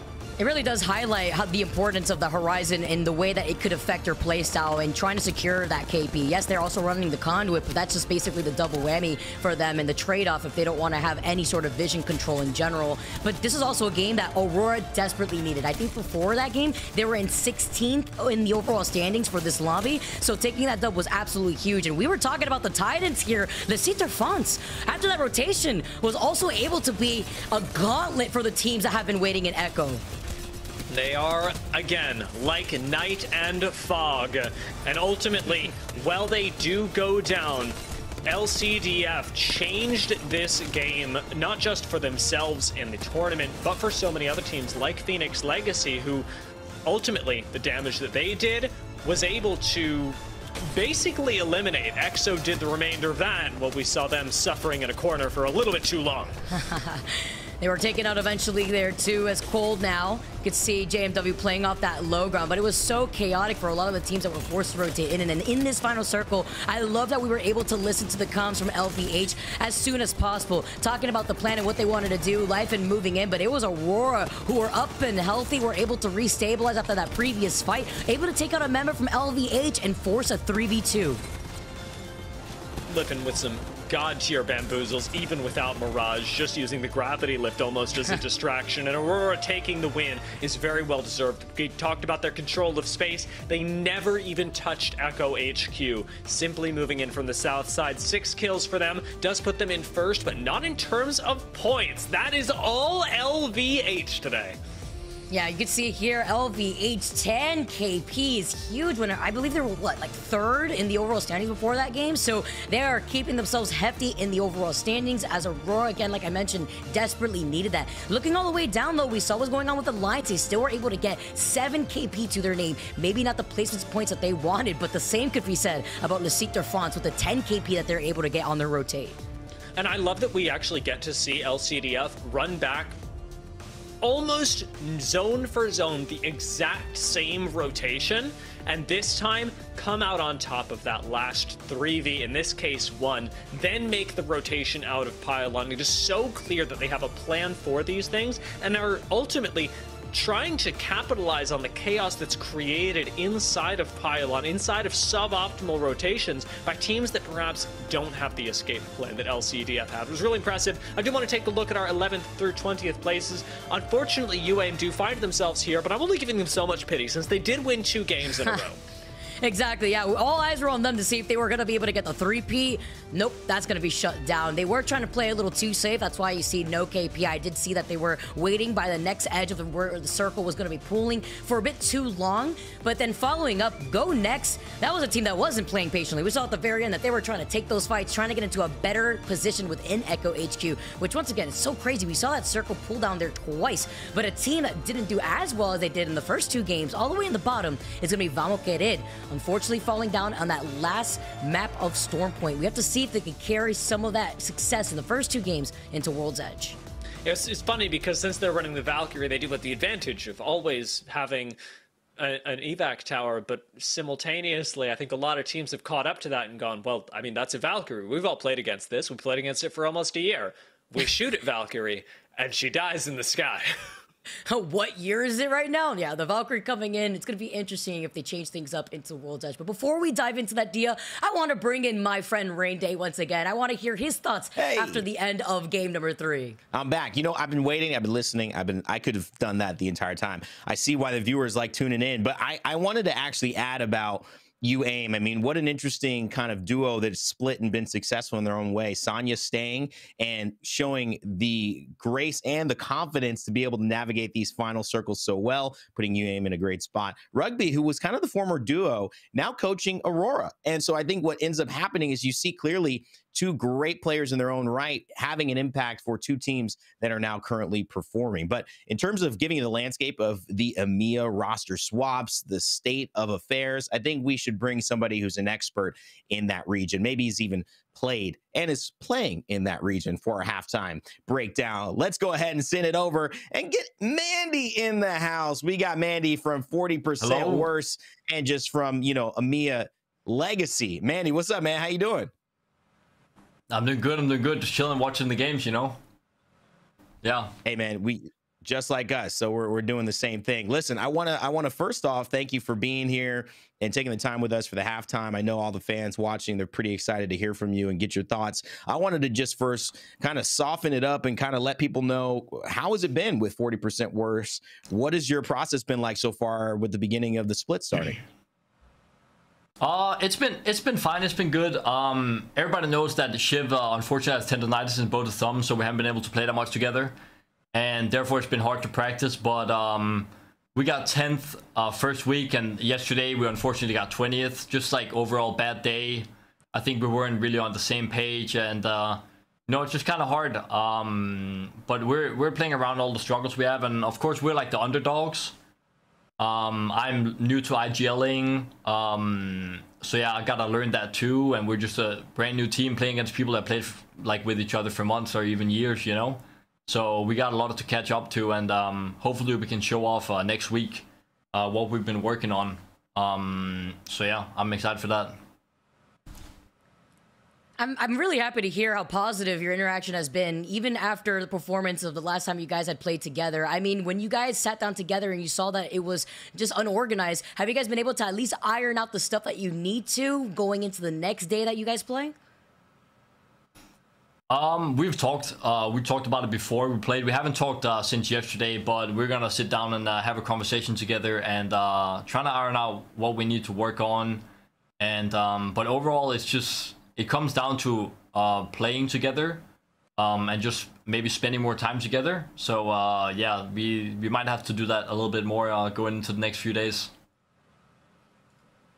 Now, some fans may know you not from your ALGS work, from your, again, incredible play over the past couple of days, but also from your content creation. And I want to know, getting back into competitive play, especially this year as you were inspired towards the end of last, how has that been for your schedule, for your workflow, when balancing both improving in the ALGS and also still navigating a career as a content creator? It's been fine. I don't really see like a difference because I still play the game a lot. So that's just the way I'm trying to keep everything afloat and stay at and try and stay at the top level. But I've been working a little bit off stream, working on some zones and watching other people play, try to learn some different things from them. So yeah, that's kind of what I'm been focusing on, and then also play other games and stuff. So yeah. Kind of what it takes in the gaming world, right? Doing multiple things, wearing different hats, competing, you know, working on some content, uploading some scrims or some videos. There is a grind to it, but it's also a very worthwhile grind when you get to be in positions like this at the top of the world and have a chance to play in the biggest arenas around it. Let's talk, though, about how this game 1, 2, and 3 transpired. And I want to start with you walking us through some of the highlights of the final zones of each of these games, Mandy, starting with game 1.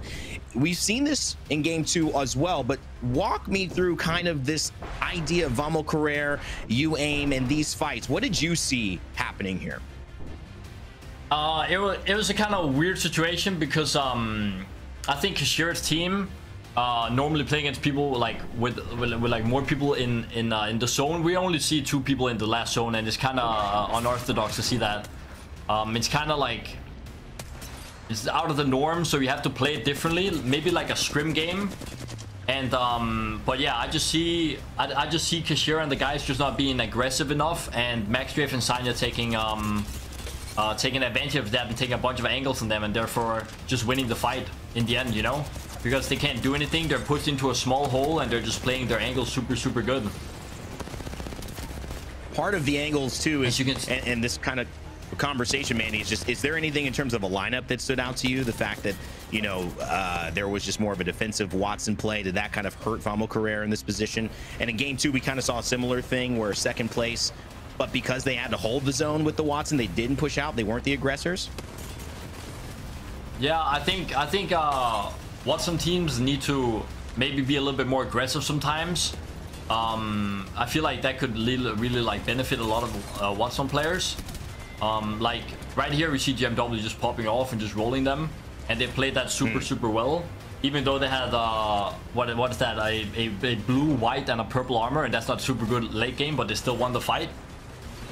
So they played that super well, and there's not that much else you can do. But the first team, I would have liked to see them be a little bit more aggressive and play around that that Watson ult and like heal off that while they take fights, you know. And this is a great point. I mean, is there something as an IGL, we just talked about this, VAMO QUERER been sitting there the entire time, UAIM ends up taking this fight, but is there something, when you look at this from your perspective, something you would have done differently if you were VAMO QUERER to take this win? Is it just aggressiveness, or is there something else?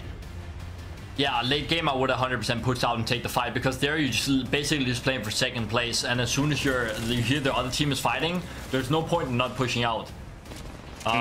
Because the other team is probably gonna finish up fast, and then you have a chance to actually win the game. There they basically just played for second place and didn't want to do anything else.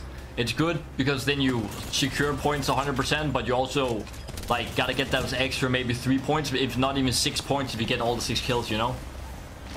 Yeah, it's a great perspective from obviously an IGL. You know, LVH too, your quick thoughts on them. They took second place here. They had a heck of a game. Vifes, you both have had stints with Alliance. Vifes, before you were subbing with them at LAN and stood up on that table, which everyone remembers that moment. How you feeling about LVH so far? Because they had a lot to prove this season. Yeah, LVS is looking really good, and I'm really happy for the boys. Vibes used to be, you know, top competitor in EU. We used to play against him a lot, and I always like been really happy about like how good he was in Alliance. And when he stepped down, it was sad, but it's good to see him back again, and I can feel that he's got a lot of, you know, what's called, like a lot of energy and passion again. Yeah.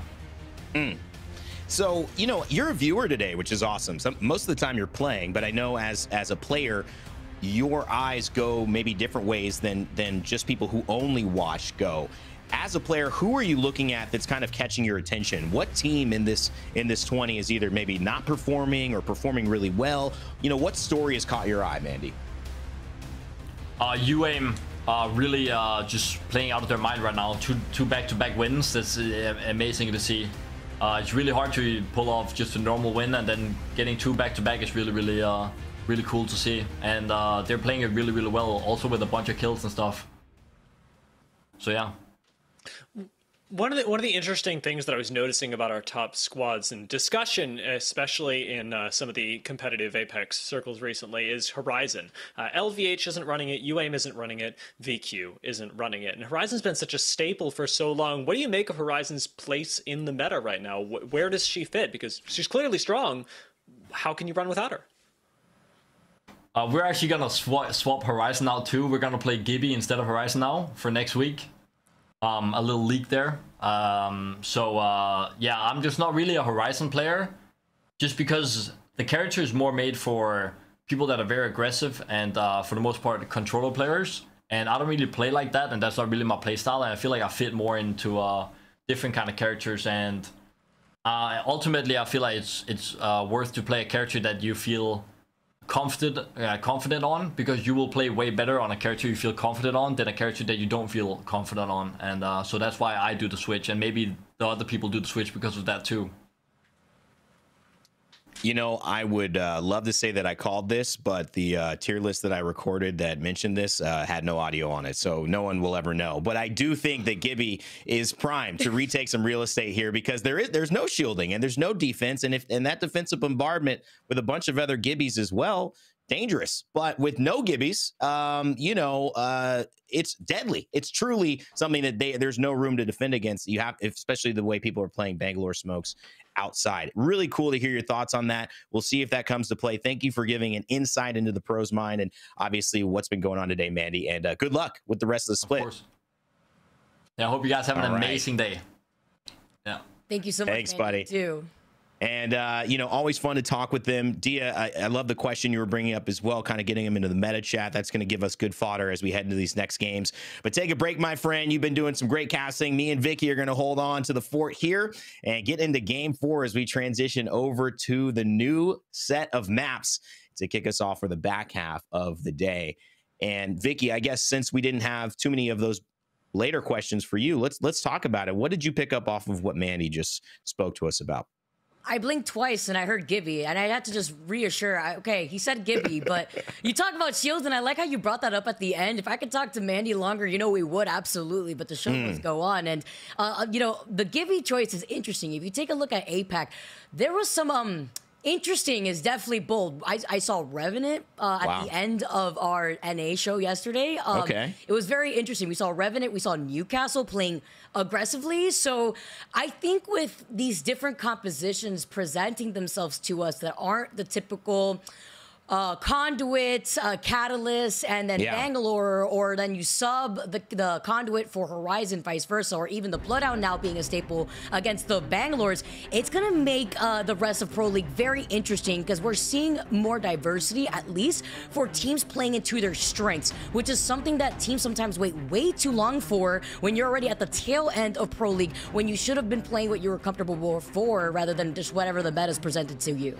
Especially if you are someone who believes in it through why you're trying to play, and also when things aren't working the way the rest of the lobby is playing. 40% worse can only get 100% better when they're looking at a 20th position, right, in terms of their last performance. So I think Mandy's like, hey, this is it. Let's make some changes and let's utilize our time to get experience, because we may not have as much of it as some of the other teams who are spending 8, 12, 16 hours playing, VOD reviewing, things like that. So I love hearing that information. On World's Edge, will we see some changes? We've seen a lot of teams shift up compositions throughout the day, Vicky. Could just be talk in theory, but we may see it come to fruition here as we head over to our most famous and staple maps of Apex Legends Esports to end our day, World's Edge. Back at home, back to the comfort zone where some of these teams perform better versus Stormpoint. We highlighted that actually with the likes of UAIM and VAMO, but we're gonna have to see how this fares up against the squads that were able to perform on those few games on Stormpoint, now onto World's Edge. I'm also excited, Rain Day, for the potential 50-50s that we may see going into our first game on World's Edge. Let's get started. Let's not waste any more time. We are coming off the dropship. Always exciting when the potential is limitless, and we are seeing it right here. Anything can happen, and if you go based off of our first 3 games, it's been a solid performance. Playing out of their mind is what Mandy said, to quote him, is UAIM, a team that is certainly not struggling with that.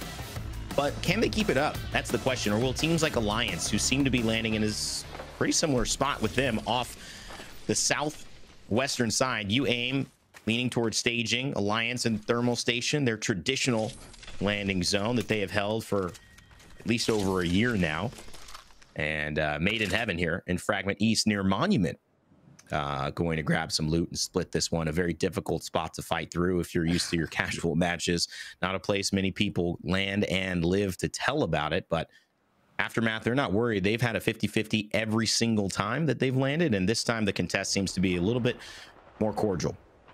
They're always finding themselves duking it out with Made in Heaven off the rip. This is like the 4th time now we see this 50-50 even happening on World's Edge after we made that change, but I don't blame them. I mean, look at what's happening here. We have Monument with a ring console right there, so you know other teams may go for the quick rotate if they hear this fight. Usually, I believe Aftermath was landing in Overlook, which also provides a ring console, but we already see LVH there, so they made some swaps, and I do believe after what we've seen with those early 50-50s, that this is a good fight to take for Aftermath. If you look at this map too, it's interesting. LVH is split, and Phoenix Legacy is rotating from Geyser very quickly over near that grandma's house area, where LVH also has a ring console to be able to get that information potentially, or just scout out who might be approaching, what they can see, if there's anything to poach off of Fragment, and potentially where the zone will be, because this seems to be now where rotations are happening from 202. You can hear either evacs going down early, and look at this. Yes, Phoenix Legacy have already set up their home base as well. It's not one that you want to go into as an intruder, but Sabs loaded up with the 30-30 in the car, going to be able to get some damage, level those Evo shields, and definitely hold off what will be 202. And squad looking maybe to fight here on the other side of the map to get through. We are just non-stop, I guess, here. 202 playing from inside of this building here, while AURORA and Hungry fighting for their lives, sending out these arc stars, blowing open doors. 202 lose out on a member, while AURORA and Hungry, they had the advantage, cleaning up that fight just as quick as it started, and they needed this here too. AURORA, I believe, running into some trouble themselves with some tech, so now being able to clean up that fight can start off some momentum for them. Massive for them. They just need it. This is a team that's dealt with a lot of blows, losing their org the first 2 days right before this split kicked off. Now fighting not just for representation yet again, but a place, especially at LAN. You could assume that if they do that, they will find some representation, and that is obviously going to be a ton of motivation, but trying to figure it out and have solutions for the problems that have plagued them, which is performing in those moments and also trying to play zone and also be a good team fighting team. They've been so good at team fighting. Zone is where they have struggled at times, and I think World's Edge is a great time for them to show that example of playing it, still thriving in those 3v3s, but also getting to top 10s, top 5s. I think they've done a pretty good job of that today, placing 2nd place, 3rd place, I believe, in our last game as well on Stormpoint. Huge to see what they could do here for game number 4, as EXO have already been inside this building. I know Phoenix Legacy is looking at them from the other side by the choke closer to Geyser. I'll stay healthy, sent out the smoke to then reposition themselves underneath this building. If that building right next to them is unoccupied, which it looks like at the moment it is, they could definitely take advantage of that positioning with the catwalk coming up. They are dancing the cha-cha slide to get right back in to reset, but they do manage to get away from trouble. But it did cost the catwall, but it was well worth for them to claim this building. And honestly, just Radiant transfer. Masuko would have gotten down there. I feel like that's just losing Masuko. And maybe they have a mobile respawn, but it just complicates things. The benefits of Catalyst, Conduit. And a Radiant transfer means she gives the shield 7.5 shield per second over the course of a few seconds over time, but it also applies to her, not just her teammates. So another showcase of why this legend has taken the meta by storm and been a huge impact of determining play. I almost just, as we see these teams sit down, Vicky, and kind of set up for future zones, my eyes, my mind goes back to that Gibby conversation, whereas kind of expanding on that thought process, because we see Horizon, Bangalore, and Catalyst, you see a ton of space control, right? From height, from smokes, from walls, but there's no shielding at all. I mean, grenades, they're going to do really well if you've got them. And when you look at a character like Gibby that not only brings an ultimate that will destroy your game plan if you allow it to hit, and there's no way for these legends to avoid being hit by it except maybe going up some mobility. You look at an in-game that provides a ton of defense, makes players play into your strengths with that shield again. I mean, I'm kind of with Mandy, where I think if there is a legend and it's not that, I could see Gibby coming in and filling a nice role for a few teams, the way we often see Watsons and Cryptos do it for a few teams to kind of still be effective and really have a dangerous game plan if they get to that top 5. Yeah, it's the strengths that we were talking about that I believe make the most sense. You also have to consider the weapon meta and where it's at. And Gibby having that arm shield, you always want to put a sniper in your Gibby's hand right there. And putting the 30-30 in Gibby's hand will also allow you to get at least the upper hand advantage on certain trades, especially looking at what Evo shields that you're rocking. So even theory crafting beyond end circle there, you have to think about those individual pieces that could definitely benefit them depending on what is their comfort zone and how the other teams react to it. Because teams like Phoenix Legacy running that crypto, that EMP gonna tear down that dome real quick. Yeah, absolutely. I mean, there's a lot of pocket picks that can come in. We're in a nice position. Recently, even going back into it, we saw so much of this being dominated by Valkyries beforehand, and then of course Skyward Dive changes and nerfs, evac towers introduced. That's given players different rotation options, and it's opened up the meta. We saw Seer be really like a dominant force. I mean, if there was a Gibby, Seer being able to cancel reses, cancel heals, really make that bubble useless and be able to push through it, that sent him away. But now that Seer has kind of gone into obscurity, still decent in your casual games, you can still certainly play and ranked up to a certain point. This is really a chance where you see a meta a little bit more wide open for some of these pocket picks that were gone because they were hard countered, now to maybe come back in if a team believes in them. Vex sticking to a very simple Catalyst, Horizon, Bangalore, and right now all they need to do is hit their shots. Goes up into the air, black hole thrown down, and a thermite to try to pull him back. That should get at least something, but Vex loses Clemmy. In the meantime, Babylon's gonna have to go hard and try to close this one up, but it's UAIM, the leaders of the lobby, who are on the case. Triple take shot hits, but it doesn't work. Sonya having to hit a shield battery, and because they had the life lead earlier, it means he can come in and play the hero.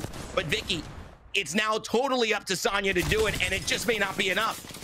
It's the third party coming in, lasting a little bit too long there. Waiting took a little bit too long for them too, and has allowed LCDF to be invited to the party. As they back away here to look at the other squad who's matching them on the other side, it was Alliance. What a sandwich to be in. Look at the graveyard before their eyes, and Alliance taking some shots right over to LCDF allows Alliance to have control over all this loot. Now, Alliance has been doing this the entire time. It's finally worked out on World's Edge. There's no doubt in my mind Alliance is extremely comfortable on World's Edge. I think this is the map that, for me, was the biggest surprise in last week, where they had 2 top 5 finishes, were looking like a team to beat, as we expected. And then their last game in Stormpoint and their final 3 in World's Edge, they barely cracked the top 15. So this is much more of the Alliance that I feel we should expect to see, which is a good Stormpoint team, or an even better World's Edge team. And so Hockey's Yuki and, of course, Effect off to a pretty good start here as we transition back towards a little bit south of where that was fighting into VAMO QUERER, Aftermath, Made in Heaven, GoNext, in the western side of Fragment. Lions had a pretty good game last game at the very least. I believe they found themselves in the top 5, top 6 here, so they can ride on that momentum. While VAMO get in another one of our squads, with QUERER making the swap over to the Crypto for World's Edge this time around. It's getting enough information to see where everybody is right now in Fragment. Taking an overhead look. Kings being over to the other side, but they are not moving anywhere from here. This is like the old school said back in the day. As QUERER likes to lead the squad the same way. You can always have fun with those Watson fences there. I love the pro setups. You see the V's. It's a little bit of like a study in Apex architecture. And Sens certainly has passed. QUERER on the crypto. So we talked about crypto coming in as pocket picks. Not just that, with the Watson as well. This is just classic QUERER. And whether it's a Sen, whether it's VAMO QUERER, you could tell just the fingerprint of this leader showing up anyway and with any squad. LCDF the front, Psycop, Zidane, and you can see a little bit of Phoenix Legacy here peering out. Kiner, I believe. Trying to just, you know, this is an interesting spot. It's a very hard spot to hold. Excuse me, Kiner on LCDF de France. But they're trying to push in. Grenades are definitely going to open it up, and ultimately having that ultimate in just a few seconds, Vicky. So that could help. And knowing that the circle will be closing in a minute and less than 20 seconds, they can try to take this fight quickly while the other squads waiting in fragment want to prioritize their rotation. So while they do want to try to take this fight, Alliance don't have to worry about any squads trying to counter-rotate behind them. Instead, trying to make their next plan, unless GoNext, who was in Fragment, may want to get involved on this with a late rotate, leaving their backs open. So LCDF fonts do need to hurry up here. Maxed out Volt, except for the extended mag, second level. And a Rampage pushing ahead, a weapon that probably is not going to be used very often, but when it is used and used correctly, it's going to be devastating. Now with those 30-30 shots ringing through the air, Rain Day, they're able to take some of those shots, get some extra loot for a shield swap, but the catwalk blocks their view while they get third-partied. Almost too much loot, right, to deal with. So many swaps, so many options. Do you shield that? Do you swap as well? Sometimes thinking about it, it's just not the right choice. You got to do something and commit to it. Zidane from LCDF being pushed from behind. GoNext eliminated in that one. They will have swaps now off of it. ESG trying to get involved. The Bloodhound ultimate's going to give the information. It's Light Blast. And it's not going to be a Light Blast there. It's going to be full wingman shots. 95 to the dome. Lufka going to end it easily. And now Alliance still holding. And they're going to have to evac tower to get over this chaos. They've got to get away. Hockey's by himself. Effect Beacon picked up, and Yuki, they should be able to make it. But that wingman, it's scary because just a headshot and a body means Alliance Hockey is down and out. We had 5 parties come to that fight. ESG, GoNext, the original stragglers, LCDF de France Alliance was insane. Now ESG, one of our teams, rocking that blood on. We got to see a great performance from them in that last game, especially from Lufka here. Not on the horizon now, instead being on that Bloodhound, seeing how they try to play around this catwall, but playing patiently while they are in that next circle. ESG absolutely looking to push the envelope on Alliance. And running into VAMO QUERER, it's been a theme. If you look at the way their rotations have kind of pulled, VAMO QUERER, because they're always in zone, they're a little bit ahead of Alliance. The first game, it ended up being the team to push right behind them and take that third party. They're in the exact same position. Even if ESG or Alliance win this battle, VAMO QUERER very close to it. No days off as well. Still holding on Geyser. Phoenix Legacy and Cold are there. Graceful, JMW.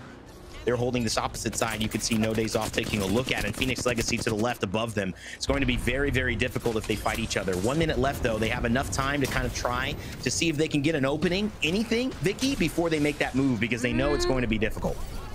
Especially with Phoenix Legacy that have not moved from up on top of the hilltop here for that next choke. It's going to be so difficult even if they do come on top of this fight. Bardo being the only one healthy for his own team gets knocked. It's only 3 tricks. Who's literally 1 shot? And guess what? It is the green light for Phoenix Legacy to move in and clean up on aisle 3. It's everybody that may fall to the hands of Phoenix Legacy who are up and alive, giving away some of that extra space on the high ground. Let's tune into a Phoenix Legacy listening to see their next move.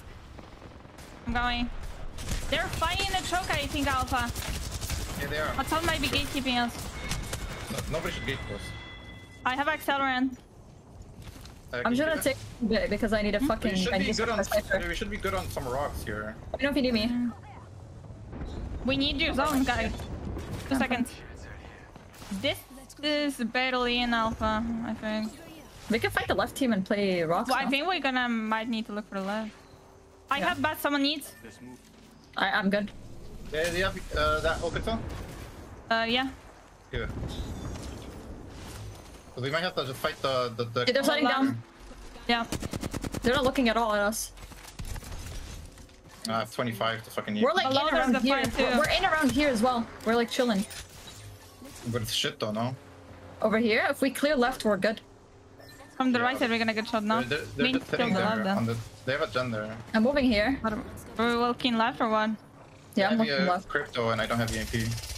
I'm moving to car. We need to try and force this. There's two teams there. Okay. They're fighting. We can go look at that. Just go late. Yeah. Okay. Right. Just walk up. I'm chilling. Waiting for bangle. We're good here. Just wait. Do they have knocks? No clue. They're on the backside. That's another team, might be. We can play this side if anything. Yeah, still no knocks. Watch out, there's a guy over here. I'm coming to you now. Come to me. They're playing There's a guy right here. Fighting over here. The guy got it. He's one. Come to me, subs. I'm popping cell. Nice. I'm gonna EMP for you. I'm coming to you. It's just one guy on the left side. The guy solo running here. Okay. He's right here. I'm coming to Kai. I'm going to Kai. Okay, I'm going to Kai. There's two people over here. There's a solo. It's a solo. Two solos. He's running. He's the solo. Look at this guy. Look at this guy. Yeah. Moving up. Not see him. Yeah, see.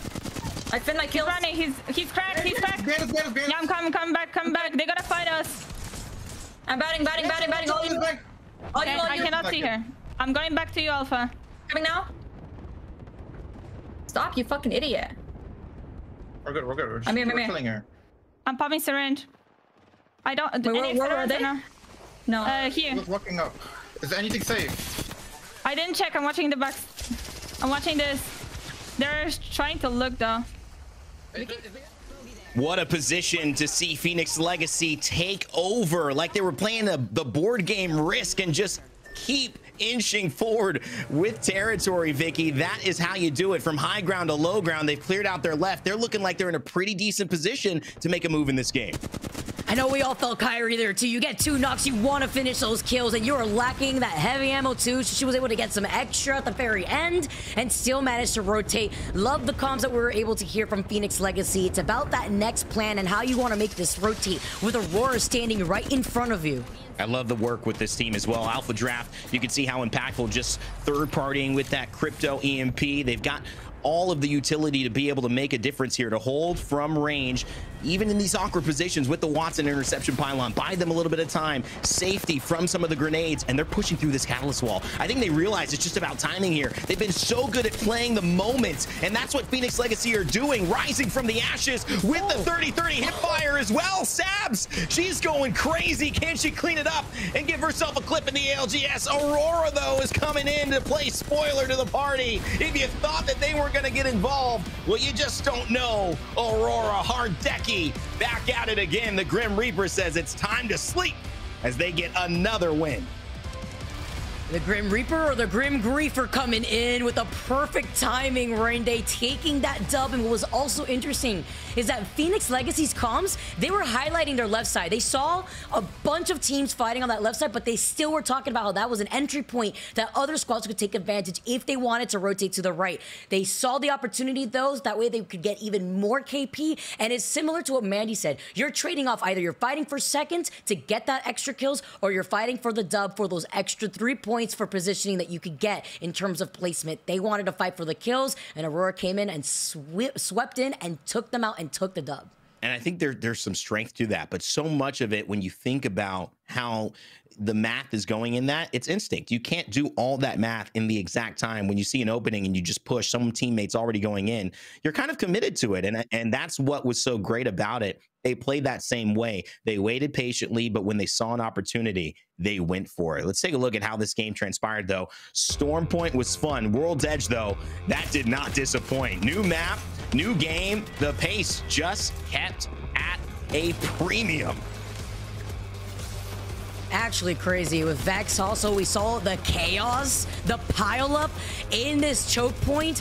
It wasn't a 4th party. It wasn't just a 5th party. It looked like a 6th party with all the teams that brought themselves up to the play over by this choke. UAIM, Luciter Fonts, Alliance, GoNext. So many teams moving away from Fragment, as well as that south side of World's Edge, getting involved in this fight to try to take control over that left side of that final circle. Still wasn't even safe with the teams that were holding the choke by the north side of the map. I mean, that was really the transition between the north and the south side of the map. That choke right there, that basically determined whether 6 or 7 teams were going to be involved in this end zone. And this one too, no days off. And you looked at Cold, they were in this kind of 3v3, or at least they thought, but because they were downhill, it was just a matter of a fast EMP from Crypto and Alpha Draft to allow Sabs and Kyrie to move forward and find some kills there. But this was, I think, the biggest moment. Holding this position, waiting until they saw Forge push on to VAMO QUERER, force VAMO QUERER out, Forge die, they take the space that VAMO QUERER had, and they're able to battle from there on to get a really sweet spot. And being able to finish those kills too, getting extra KP while they were at it. Love to see how they were able to play around it. It was just this fight right here took a little too long with Sabs and holding on to this 30-30, trying to get these hipfire shots around 2 knockdowns at the same time. It just took way too long and had allowed AURORA to come in before any sort of reset was possible, allowing AURORA to take the dub. Had a pretty good game last game, and now they are coming out on top basically back-to-back. I mean, this is a fantastic showcase of what you would look to see from a team that has put together 2 top performers last season, 1 all-time top performer, Hardeki. Again, 6 kills overall. This team's averaging 7.5 kills per game, which is nuts. And they're also doing it by contributing to each other. 9 impulse, giving a lot of damage, and also 2 assists. Hardeki, a kill, but 5 assists, 1,200 damage there. Let's not forget Phoenix Legacy, Alpha Draft on the Crypto, 3 assists. Kyrie showing up with the kills. Sabs, kind of an all-around game there with damage, kills, and assists. And Infinite, Aimbot, Thon, Kizaron, really contributing on all different layers and levels as a squad. These 3, really something to look at.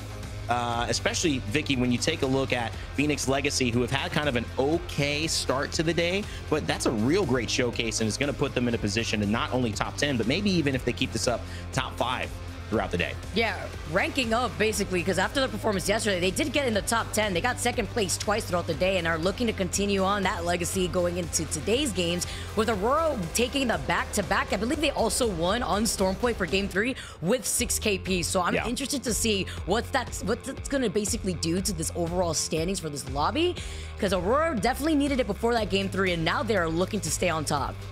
Well, one of the things we'll bring you up to attention for is, remember, there is a bonus point awarded for having a 15-point margin on the next team while being in first place. That's the key part. They must be in first place at the end of the series. So far, with 2 wins for UAIM, 2 wins for AURORA, there's definitely going to be one team at the top. Will they separate themselves enough from each other, or will it just be a battle of first? We'll find out. UAIM, surprisingly, after such a big start, winning the first 2 games in Stormpoint, not a great start here for World's Edge. Series results overall, it's UAIM, LVH, and AURORA. And so far, EMEA has done what we expected, kept things tight, and given a lot of teams still a chance here with the 2 games left to go, Vicky.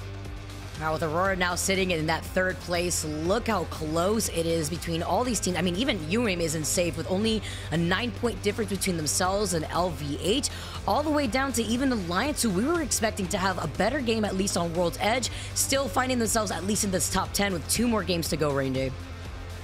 Yeah, what a fantastic showcase of Apex Legends. We talked meta, we talked potential, we saw new teams kind of show up and rise to the occasion, and now we've got 2 more games left. Game 5, pivotal in determining and setting up your success in this 3rd day of Pro League for EMEA. Who's going to rise to the top? Who's going to make it happen? We'll find out in Game 5 right after this.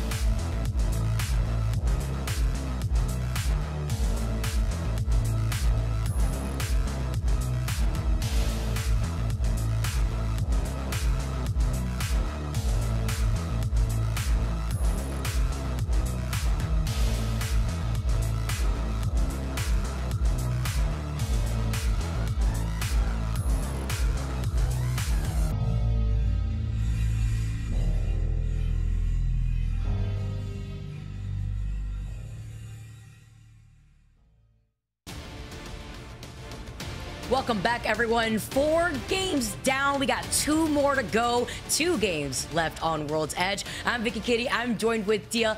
And Dia, after the action we saw yesterday, it seems like here AURORA and UAIM are looking to feast on this lobby, not giving anybody else the opportunity to take a dub. That is very true, and I can't believe that I'm saying this again as I come back to the desk, but we have an opportunity for bonus points now, because in 4 games, we've only had 2 winners. Both AURORA and UAIM are 1 game away from giving themselves a bonus point, and I think more importantly, having won half the games of the day, which is somehow just at its title, even more impressive than any reward you could offer. If you also want to stand alongside all these other legends, there's a chance for you to be on that main stage too. Definitely want to look into that split 1 challenger circuit where you could register your team to compete in the ALGS. Absolutely, and taking a look back at last game even, we had Phoenix Legacy, we had AURORA, and we also had Infinite. Out of the 3 players on Infinite, 2 of them come from the 2022 Challenger Circuit before being picked up by LCDF. It was Kizarun and Vertige that used to play under Oracle and have made their way, much like you can, this next weekend. Challenger Circuit number 1 is coming up, and you've only got a few days left to register, so go check it out on battlefy.com/ALGS. As we prepare to get into match number 5, we'll get the chance to see a few more of our Challenger Circuit uprisers take on Pro League teams that have been at the top for longer than I can honestly count. It's awesome too. It gives everybody the opportunity to see what their skill are against all these other pros. They can't find them in the firing range in these 1v1s, but you could see them back in the lobby. So we got to see how that goes out for a lot of our other teams that have made their name here in the Pro League.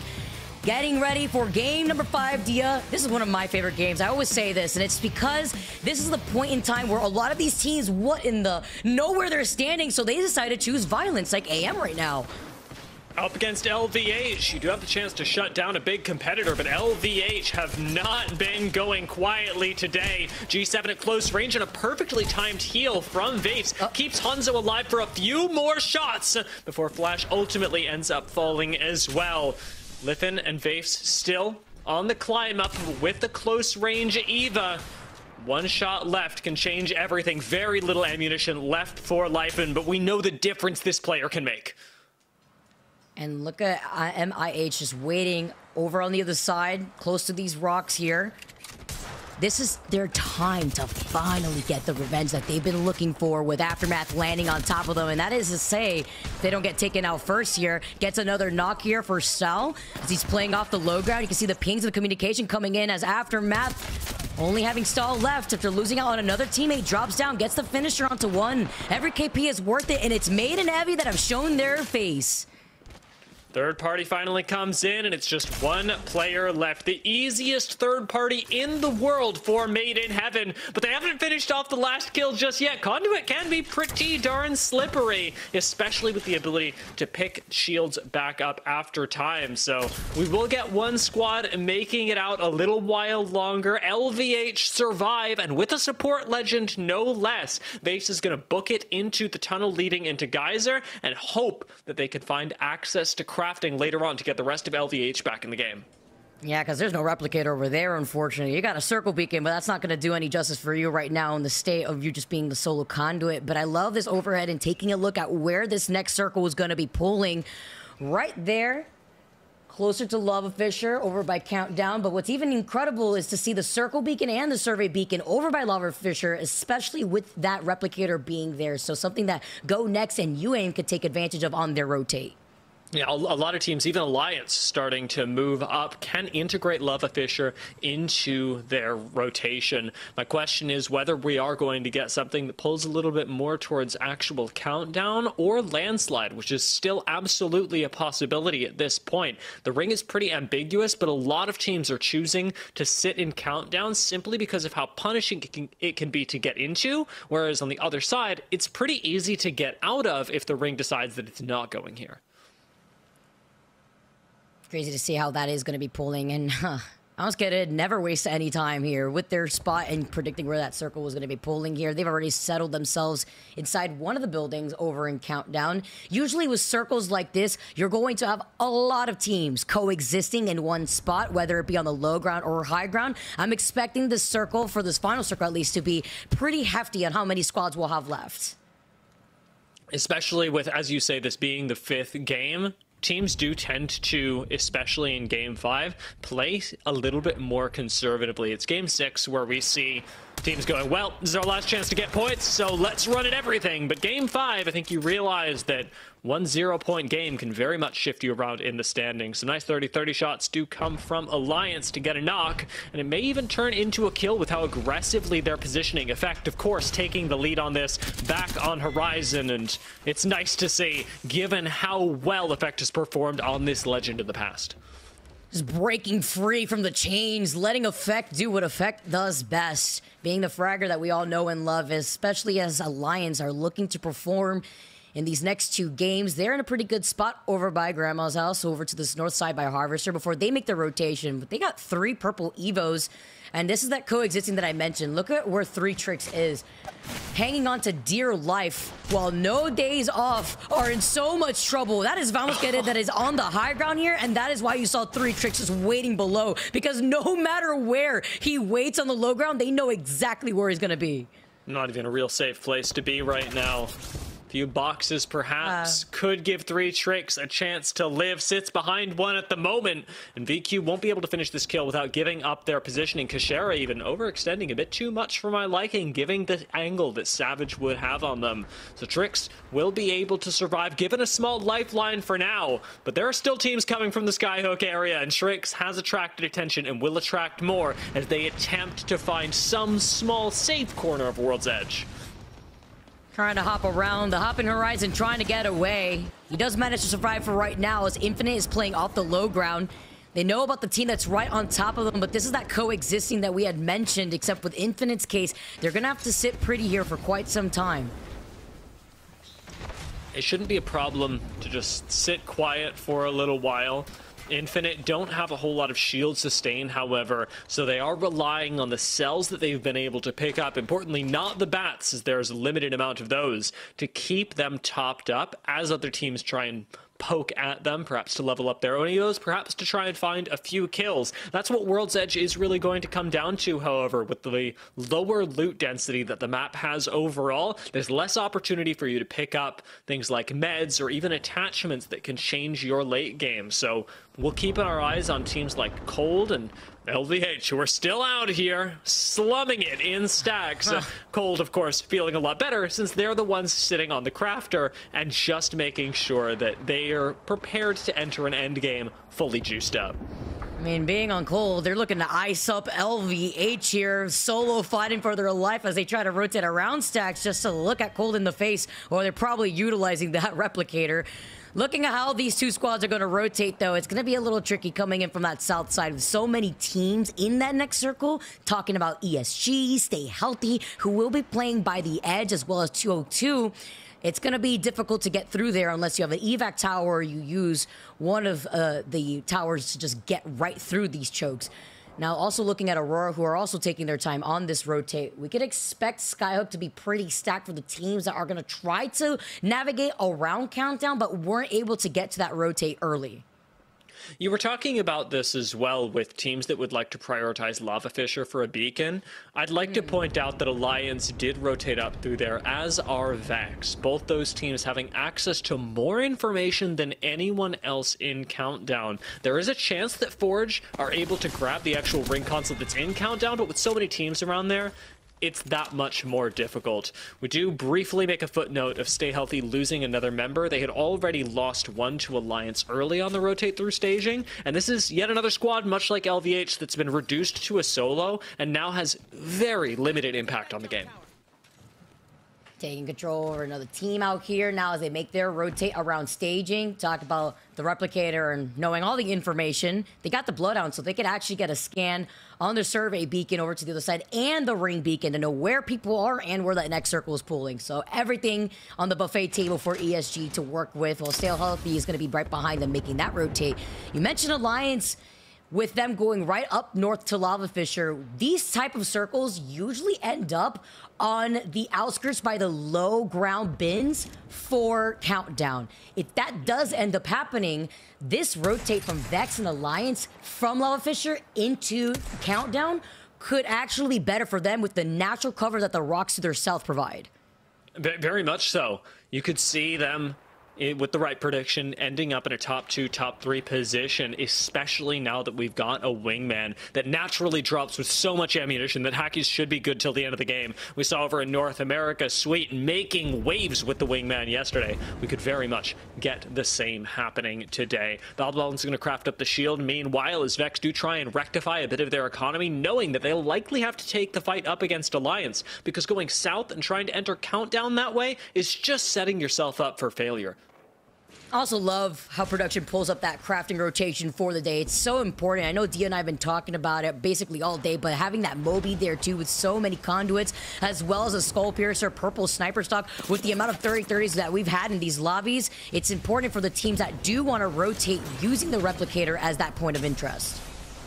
And having sitting right next to Infinite, I think evidence with their spot of how few spaces are left in Countdown. They're even going to try and start a fight onto Infinite, and a crippled Infinite at that.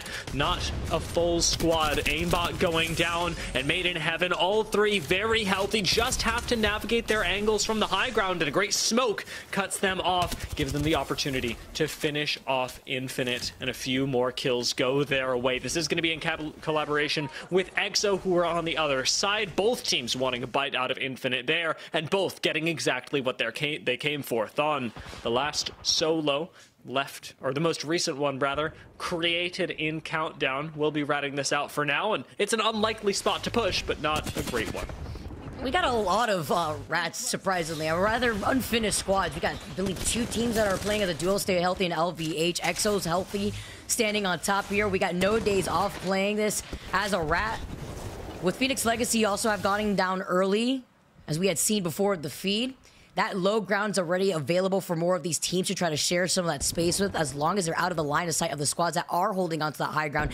And this circle's pulling away from the west side of Countdown and right on top of GoNext, which, with Orgless and Hungry rotating out of Landslide, where TO2 has been there basically this whole time, can take advantage of that southern rotation, playing on the outskirts of Countdown. Take a look at our teams that late rotated as well. Cold have just made their way right next to Countdown, but Stay Healthy as a full 3-person team are starting to move up and challenge 202 in Landslide. This could be the comeback story for Stay Healthy, though they have limited time to do it. With Aurora fighting their way out of Skyhook, all teams that are currently outside of zone have only 30 seconds to change that. And Aurora, for as kitted as they are, still have very little space with which to work. That Kraber, though, had me sitting on the edge of my seat. If that Horizon was going to open those doors, 9 Impulse just waiting with the itch, with the trigger finger, getting ready to get pulled here. 18 squads left still, as more of these teams are making their rotate. GoNext, Bambino, maybe one of the members added to the list of rats that we have in this lobby.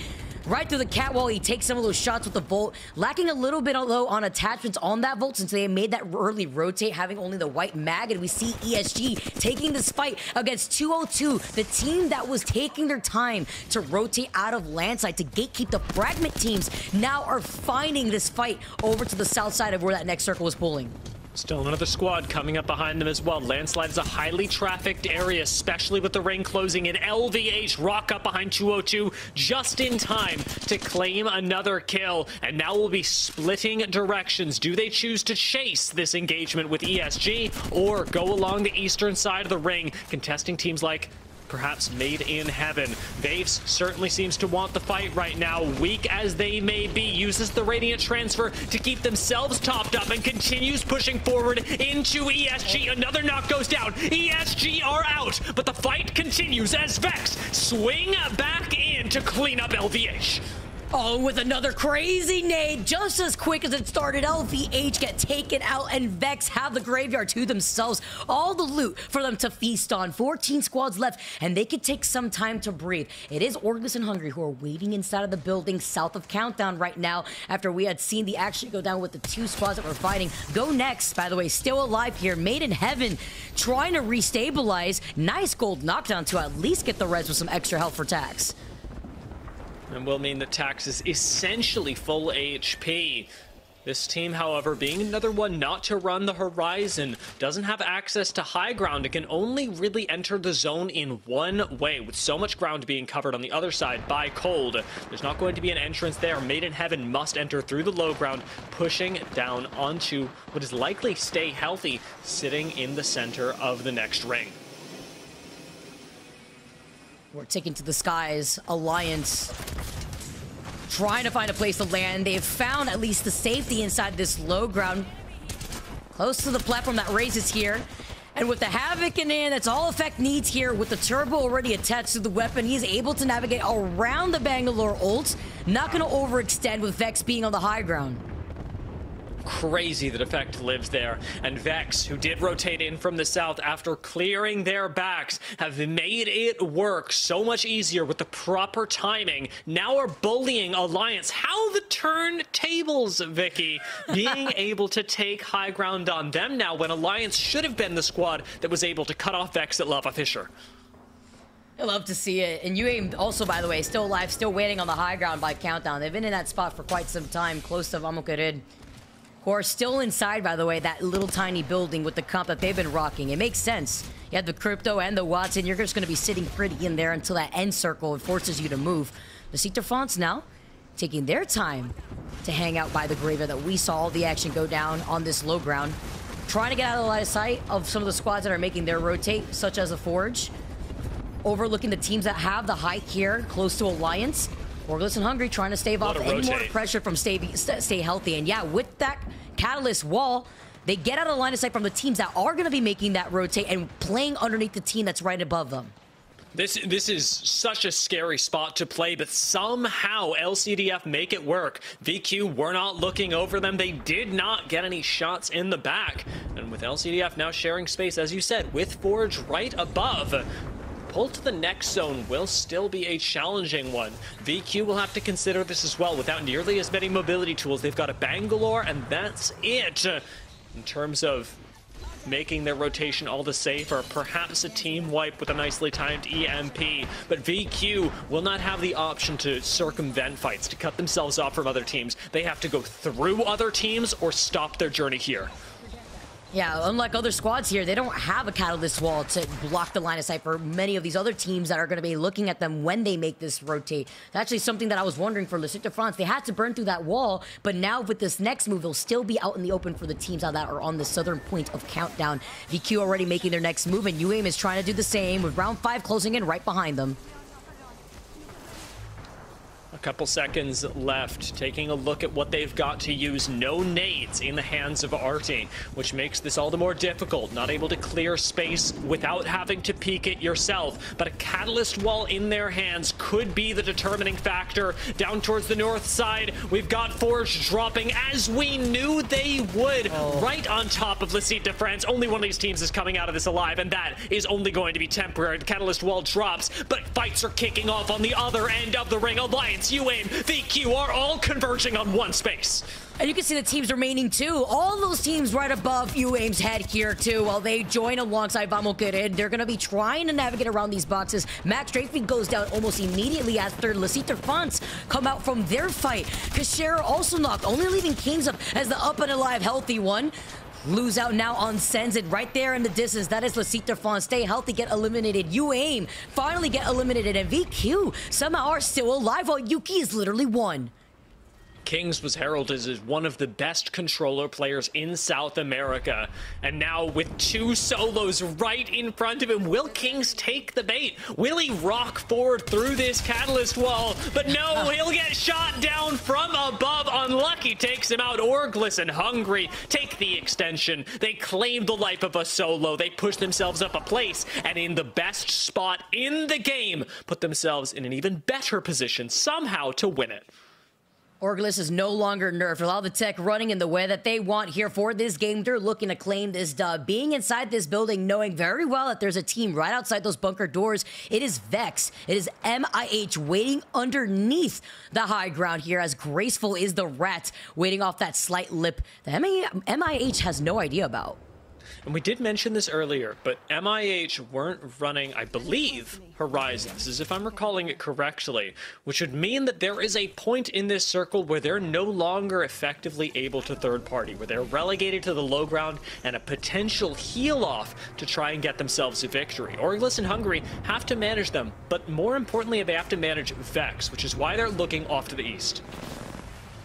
So they're trying to play this, taken to the high ground. You talk about the Horizon, and VexX having one in their arsenal now. Dropping down with the R9, gets the beamage and a knock onto EXO. EXO with the Senti gets that last shot. While two of the members are one now, they have to make the next move. Love the coordination with that wall.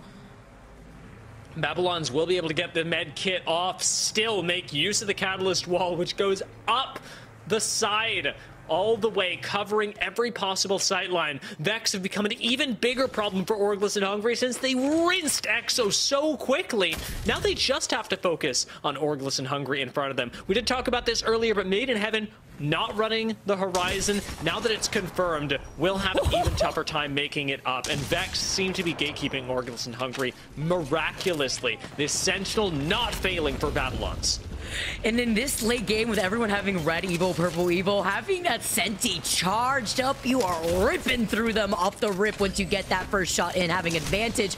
AURGS and Hungary see the team right below them, gets blasted in the face with another Senti shot. That is insane. Babylons is going crazy with that weapon, as Kinda now drops down, tries to take this fight. They gave up the high ground. They're playing for second place, while VexX have all the cards in their favor to take this dub. Made in Heaven get eliminated. Last two teams left with the last straggler trying to take the gravity lift. No more, as VexX claim game number 5. Really, really clean win from VexX. The way that they played things out, dominating EXO in no short fashion over towards the silos, then focusing on AURGS and Hungary, who were the #1 threat in that ring, forcing them to take second place.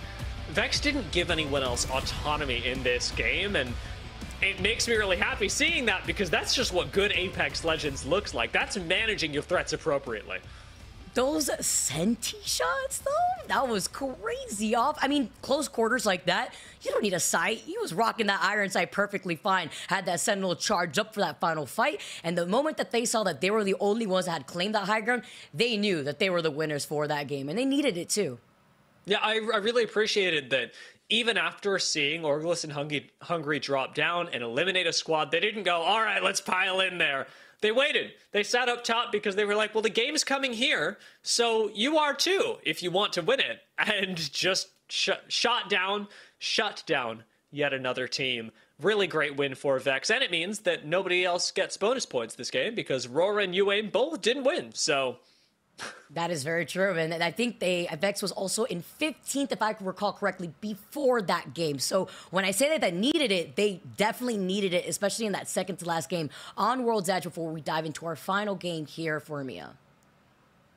And now that we're on World's Edge, we are getting to see a very different playstyle. I want to take a look back at this game because, while contests are important, we did see ultimately a lot of teams being whittled down to just one person, avoiding being completely thirsted, while at the same time not giving themselves a whole lot of options. And a lot of this happened on rotation, because as much as the fight-off drop mattered, teams like Made in Heaven were constantly looking for angles, and EXO Clan from up on high got to be the beneficiaries of their initial drop and their quick rotation into countdown, and not lose out on members like we saw, say, LVH do as they tried to make the late rotate in this vein as well. Beautiful timing for VexX to come in on this. Another great shot off the Sentinel from Babylons. He's using it more like a shotgun than anything else. The Sentinel is a close range weapon for Babylons, and I'm not sure that should be working. I'd actually be terrified that just destroyed me so close here. And VAMO having to fight for their life on their rotate. You talk about how difficult it'd be, especially when you don't really have anything to work with like a cat wall. You have the smokes, but you're very limited compared to the cat wall that's up for a few seconds, while AURORA and Hungry clean up what was left below their feet. It was Exo Clan here that took some of that distraction away before Vex had come in to clean up what was left of Exo when they made that rotate. Give me the sentinel shot. It's gonna happen. Oh yeah, oh yeah. Right there, and another one. This is the Babylon's highlight reel. It was Sentinel Gaming at the end. Really, and I'd say typically underutilized weapon as well. Since we have so many 30-30s in the lobby, typically. Now that we're getting to see perhaps a different weapon take the spotlight, at least for Babylon's, makes it look good. This does mean that, of course, with the win, they walk away with plenty of kills on top of this as well. But ALGS and Hungry were not playing a quiet game by any means. No, absolutely not. Look at the comparison right here between Vex and ALGS. They still were able to accrue 9 KP after coming in second. They knew that they were going to be playing for second the moment that they honestly dropped down and gave up that high ground where they didn't take that fight versus Vex, not knowing if there was a horizon perhaps on that low ground that could gravity lift themselves to third party the fight that would have been inevitable between these two teams. And then looking at Vex's side, yeah, they put in the damage, but ALGS and Hungry basically rounding it off with 1,000 more damage that they put in.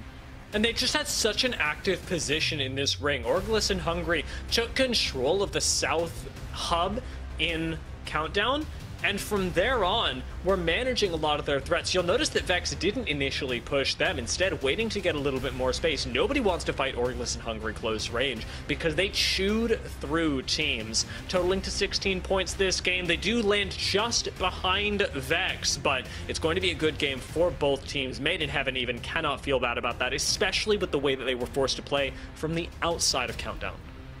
Nice. Looking right now all the way down, Alliance sitting in 8th place. I'm currently interested to see what's on that second page here. We see UAIM also down there. We saw AURORA actually falling pretty early. You can see over in 14th place. So yeah, that back-to-back unfortunately scraped up the table here. We have to see if they have enough points overall, if they could get any extra bonus points. But I'm looking all the way down to Phoenix Legacy, a team that had gotten 2nd place in that last game, unfortunately falling into 19th early in this game. This one is, of course, a difficult zone for them because Phoenix Legacy does rely on getting into a good position earlier, a lot like VAMO QUERER wanted to and ultimately did during the mid-game. Now they still land themselves, VAMO QUERER, in the top 3 with LVH and UAIM standing above them, but it is so extraordinarily close, and even AURORA, who have won 2 games themselves, haven't made it all the way to second. LVH and VQ are just too consistent. Wow, it's still so close though for this top 5. Look at this, even all the way down to Lecito France holding 40 points. They have one pop-off game that we know they're capable of. They'll skyrocket and find themselves within the top 2 perhaps, seeing how VAMO QUERER is going to play into that next circle. I'm expecting it to be a lot slower, but we'll have to see with the teams that know where they're standing, especially the teams on the second half, if they need to play a little bit more aggressively, if they want to get the points that they need to be in the top 10. Yeah, because like you say, this is the final game that's coming up, and it's where we typically see a lot of the aggression unleashed, where this time we saw picks off on rotations, not a whole lot of teams chasing down to actually finish those kills. Game 6, every single point matters, and we will see chase downs. We will see teams hoping that they can come out on the better end of a lot of the risks that they'll ultimately end up taking. I'm also hoping that we get a bit of a different look at the zone, because it's been fascinating to see 2 very different ways to play World's Edge, and I'd like to insert a third into there, especially because rotations are so impactful, as we just saw with Phoenix Legacy. We're going to have to see how all that plays out. We got one last game underway for you guys on World's Edge. Don't go anywhere. We got some more Apex Legends action for you.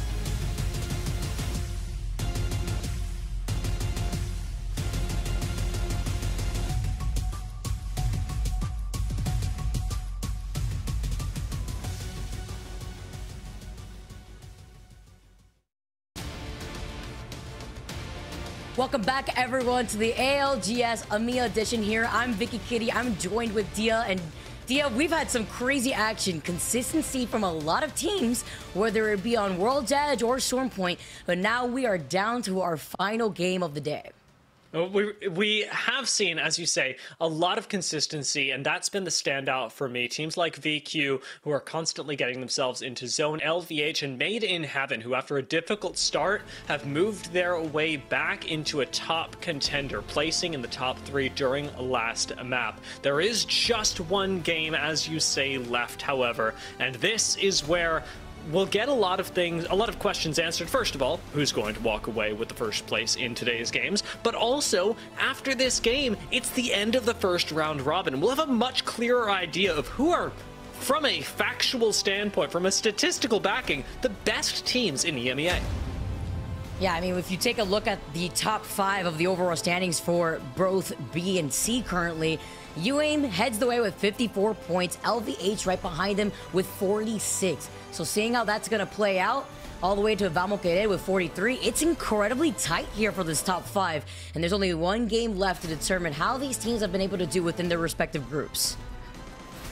As the dropship goes on forward, we are going to be moving from north to south in this particular game, which means the teams that land over by Climatizer, teams like AURORA, are going to have a much faster time to rotate than other squads that land south, like, say, Alliance. Alliance, who we have touched on quite a few times today, haven't been having the terrible, horrible, no good, very bad day that they had in the first set of games, but this isn't their dream either, and neither is it LVH's, as they escape down onto the low ground, if only briefly with Aftermath chasing them.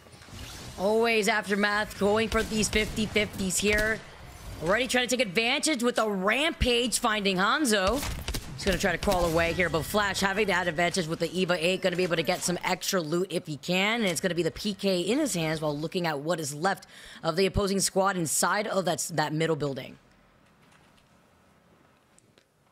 It is going to be difficult to siege this, and remember, as well Aftermath should, that there was a third party that came in last time from Made in Heaven. So you will have to approach this silently and quickly in order to get the last 2 KP. It may in fact be better for Aftermath to move on, given the information they already have, but defensive gravity lift on the inside, and Aftermath are showing no signs of giving ground. Taking a look at where the circle is going to be pulling to, with these other 50-50s going down here. Now, as Aftermath is going to be able to move away, we see Aftermath not going to be able to give this up just yet as a duo. I mean, it's easy peasy for them. Gotta go for the little tactical crouches, make a statement here as Aftermath are on their last game. And, you know, last game previous on game number 5, it didn't work out in the best way for them. So now as we take a look at where this next circle is going to be pulling after they're done with their fight, having that ring console available to them, we're moving all the way down to the middle, so slightly shifting away from our last final circle over in Countdown. I like it. It's not a totally different look. In fact, it's just somewhere in between the 2 zones. And so a lot of our rotations will be similar to what we saw in Game 1. Take, for example, Phoenix Legacy, who have made their way up from Geyser, but this time are taking an evac tower to lengthen that rotation and make it, I'd imagine, somewhere into Monument. This is a difficult zone to call, as it'll likely pull over by, in fact, where Vex is standing right now. They do want to sit at least in that southern building from Monument. It could allow Phoenix Legacy to call where that next circle is going to be pulled and give them a better rotation point if they want to go for a 50-50 rotation and decide whether they want to rotate up on the train tracks for a later circle or try to navigate around through the choke closer to Grandma's house. We'll see that later as we tune into UAIM, our #1 team right now in this lobby. Seeing as they're going to be able to loot up Landside and see where that circle is going to be pulling. They have the replicator right there to work with if ExoClan give them any trouble. UAIM would really like to stay in control of this lobby, but especially as we said, zones like this that are going to be a little bit more chaotic, it's difficult to predict. I love the spot that Phoenix Legacy have set themselves up in, though. As we said, chaos will reign, but a spot like this, while it may not look good on paper, when you have a Watson to back you up, can give Phoenix Legacy a lot more autonomy than any other team in their position loot-wise. And that's why I love that their game plan with this composition is try to get to that position as quickly as you can, especially for this final game, and just sit pretty. Yes, you're denying yourself loot, but you're out of the trouble that the Forge is currently in as they get wiped out in this lobby. So Lavisa, the Forge is Infinite is going to be able to walk away with some of that extra KP. And they're not going to be moving out from here, too. We can expect this circle to get heavily congested, especially over by Monument, where there's a lot of buildings for teams to coincide in. This also means that ring consoles are coming at a premium, because as much as you want to get into this zone early, having a little bit of extra data as to whether it pulls hard Monument, whether we're going a little further towards Landslide and Harvester is going to make all of the difference. And teams like, say, ESG, I think, who rotate from the south, Alliance, who rotate from the south, will have a better chance of running into ring consoles on their rotation. Though they may not get a spot in zone, they'll have an informational advantage over the teams that have chosen by loot or just by happenstance to bunker down early. Yeah, I'm actually really happy that you call that out, too, because whether it be staging or Landslide, there may not be a replicator over in staging. There's actually one in Landslide like we saw before, but it's with that rotation that allows them to call their next move as we tune into Vex, who are hanging out by the choke that we saw Chaos in for game number 4. But with only no days off making that rotate from Harvester, they could wait here for right now before they may be inevitably pinched in this situation. There is some natural cover that they could work off of, but this could be third-party central for the teams rotating from the south side or even the east side. Yeah, well, I don't like holding this position because it looks like suffering, as you say, easily besieged for Vex. It's also a zone ending. Zones have ended here before. They end very frequently on the train tracks right above them. And if Vex can hold on to the spot, they'll be in a great position. But they're going to have to deal with other teams, much like Stay Healthy do at the moment. Their move not nearly as successful as they get very quickly taken down by Aftermath. Cold come in right behind that. Aftermath have made short work of a squad, but now the test is, can they reset in time? I'm getting a feeling of deja vu right now. The same third party, and even with a slight different timing coming in from Cold as they move in, looking at Aftermath run away for their lives, getting out of that vault as the EMP has been unleashed. We know that has to be Phoenix Legacy on the other side. AURORA and Hungry are fighting for this building. They need a space to play. Unfortunately for them, a conduit ult secures the first floor. AURORA and Hungry can technically share space. It's difficult to push onto a Watson up above them, but there's a world where AURORA and Hungry actually sit next to Phoenix Legacy, who would also love to avoid a fight. That's why they're just gonna wait and I guess share this building with them being above them until one of these teams get into a better position to entry frag, but I'm not expecting that happening anytime soon. That's just welcoming a third party, especially if these cat walls get broken down. They're going to be sharing this here for quite some time. Maiden Evan and Infinite do the same thing, but they're trying to get into some of these different angles. And if anything, Phoenix Legacy could just farm them for Evil Shield charge with the Crypto EMP. I am just looking at AURORA and Hungry and wondering what is going on. They're getting so aggressive, and I want to hear it from their perspective. Let's jump into a listen-in with AURORA and Hungry. Don't go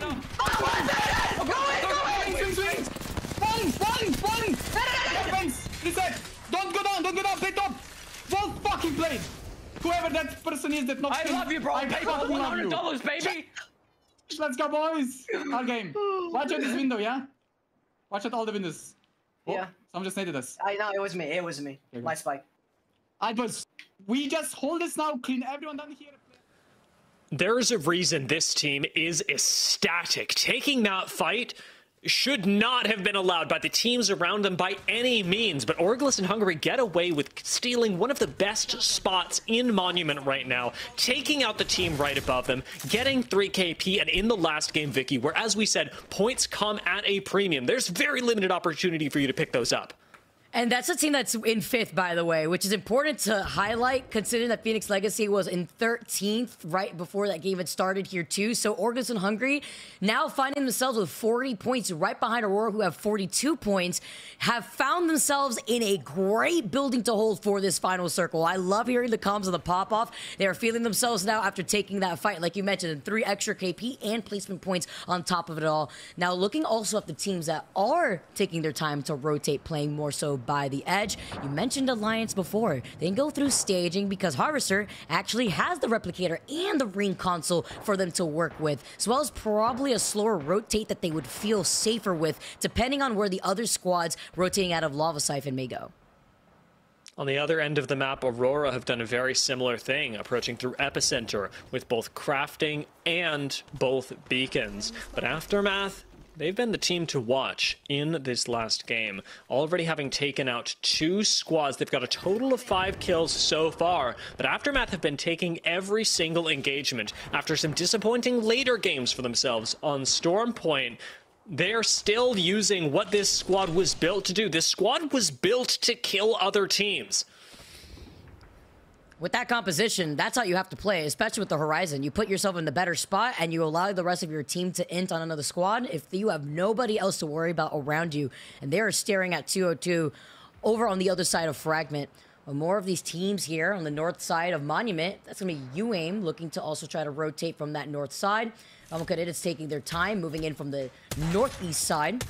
With ESG taking this fight over by this hilltop. They're trying to gatekeep this team, but wrapping around on the other side, you have to imagine, whether it be an evac tower or a Valcolt, since we've seen 2 already in the lobby thus far, you have to worry about how some of these teams are going to go for this rotate. They're just taking the walk over in front of ESG. I think that's Cold actually making that rotate before they try to get to the east side of that circle. They have to think about 202 and Aftermath that are currently there too.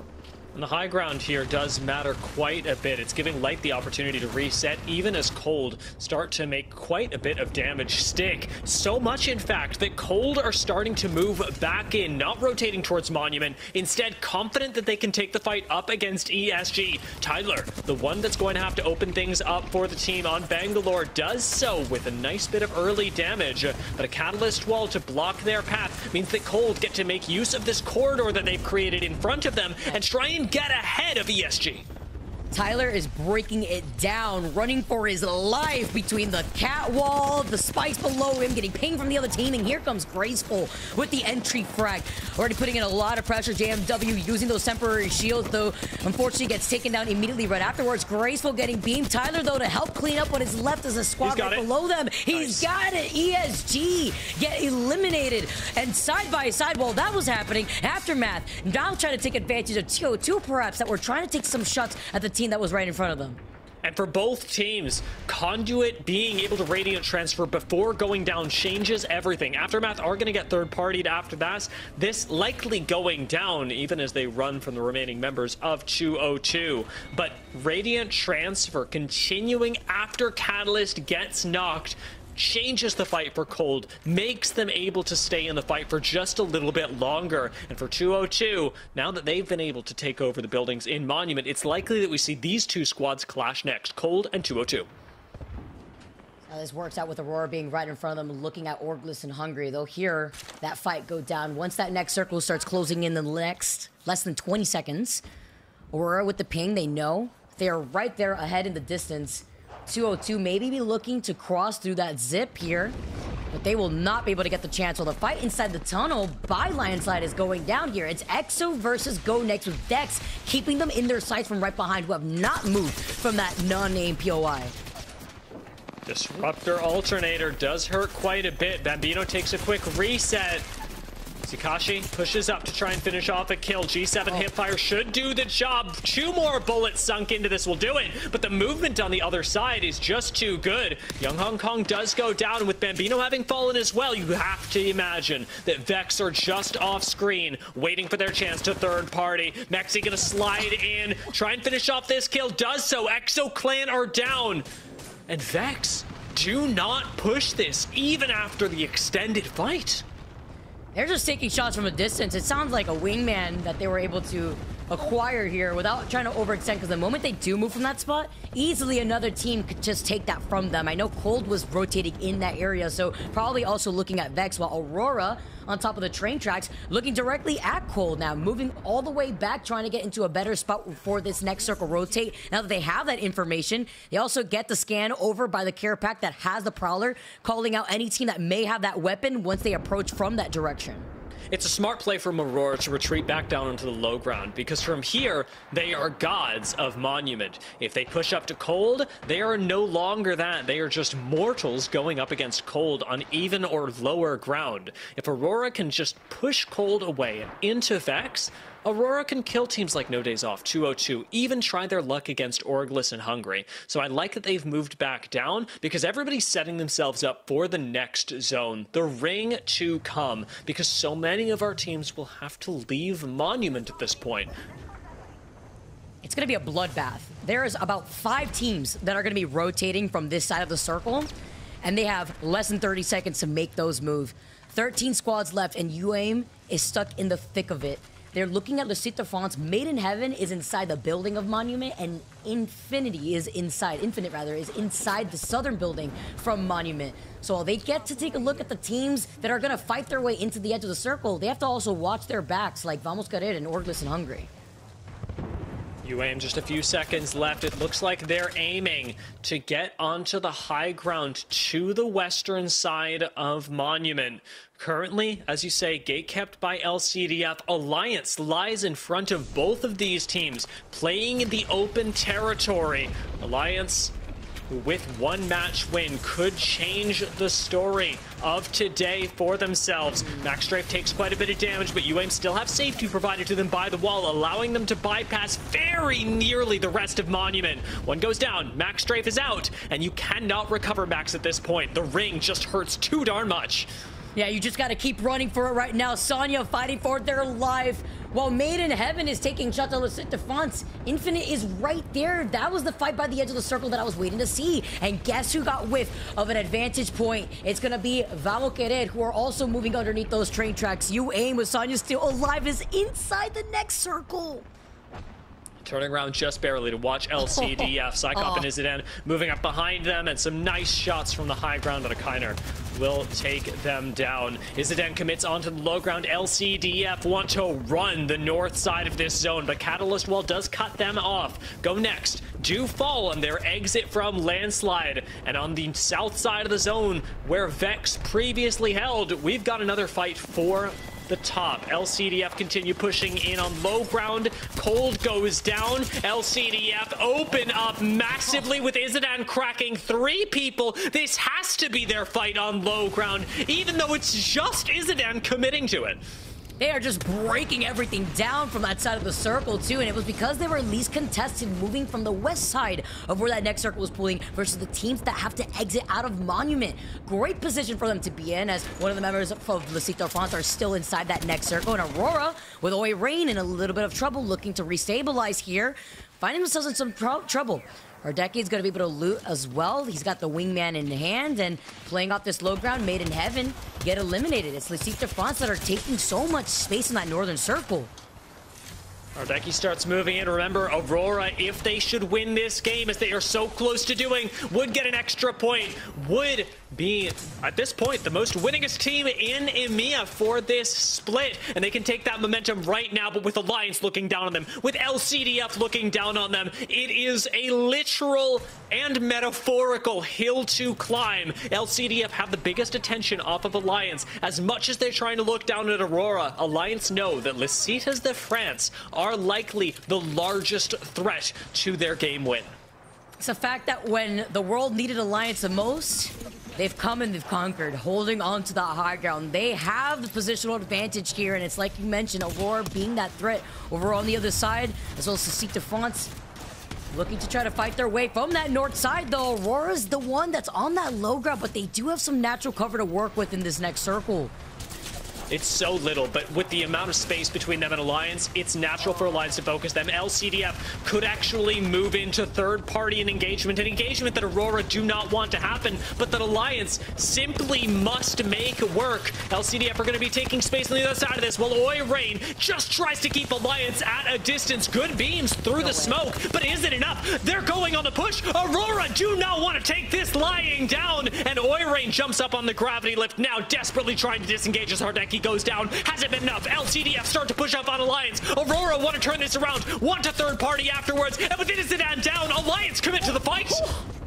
No, they do, because listen to France. They had no other choice. Now it's only up to Psycop. Every single time a team tries to push onto Alliance, they get shut down. Now it's a duo and a rat left for these other two squads that aren't Alliance, who are up and alive as a full 3-man. They were able to get the res, though, onto Hardeki. So if they can restabilize, though, and get an extra KP, that's going to be Aurora trying to reset. Aurora with all 3 members back up, but still on the low ground, want their 3rd win. Alliance desperately want their first.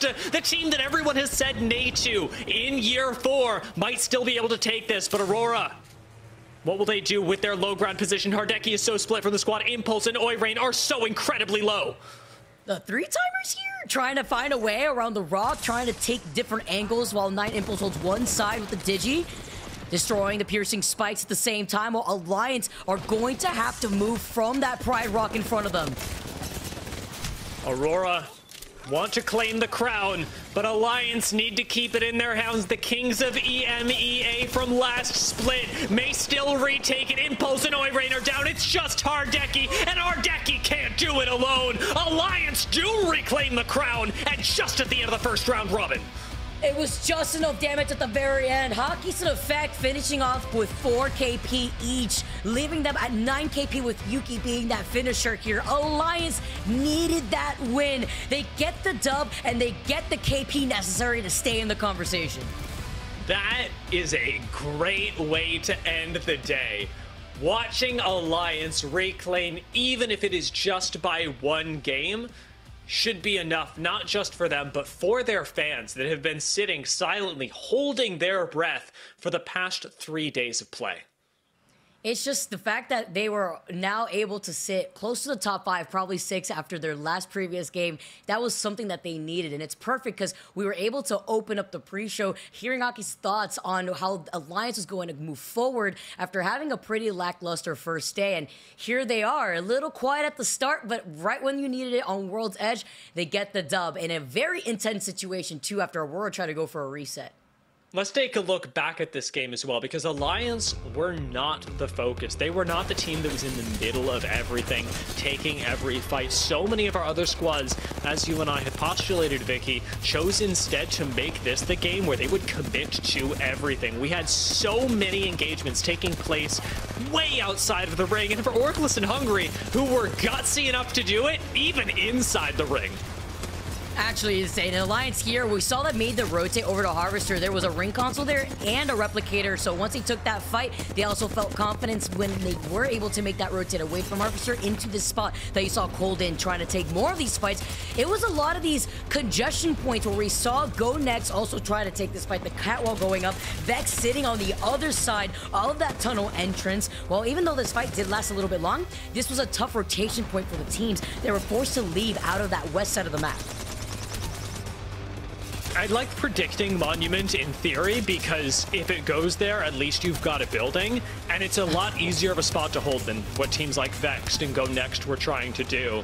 But man, did we see how much it can pay off to sit on the outside of the ring in a slightly riskier position for teams like Alliance, who were not holding any real space. Through Harvester, they jumped straight into the outside of Monument, where there is no cover outside of the natural cover that you talked about with these rocks. Aurora played a very similar game, moving their way up along the ridgeline, contesting against Cold, moving down to clean up squads from Monument. They tried their darndest, but they did not achieve the 3 wins on the day. Alliance sweep that away with a 9-kill, 21-point finish in first place.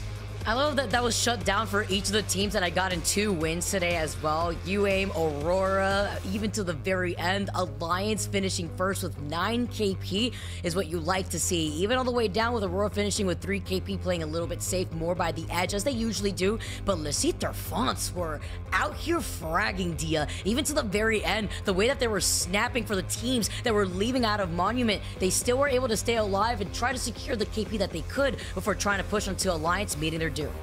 LCDF are absolutely our silent killers, but let's take a look at the bottom half of this lobby before moving to our overall points, because UAIM, while they started strong, you called it out, did have a much weaker World's Edge as anticipated. While they may have wowed people on Stormpoint, it's very clear that there is a disconnect between these two lobbies. Now, taking a look at what we had here in store, I can't wait to see what the series results are. And there you go. UAIM stays on top. Wow. But so close.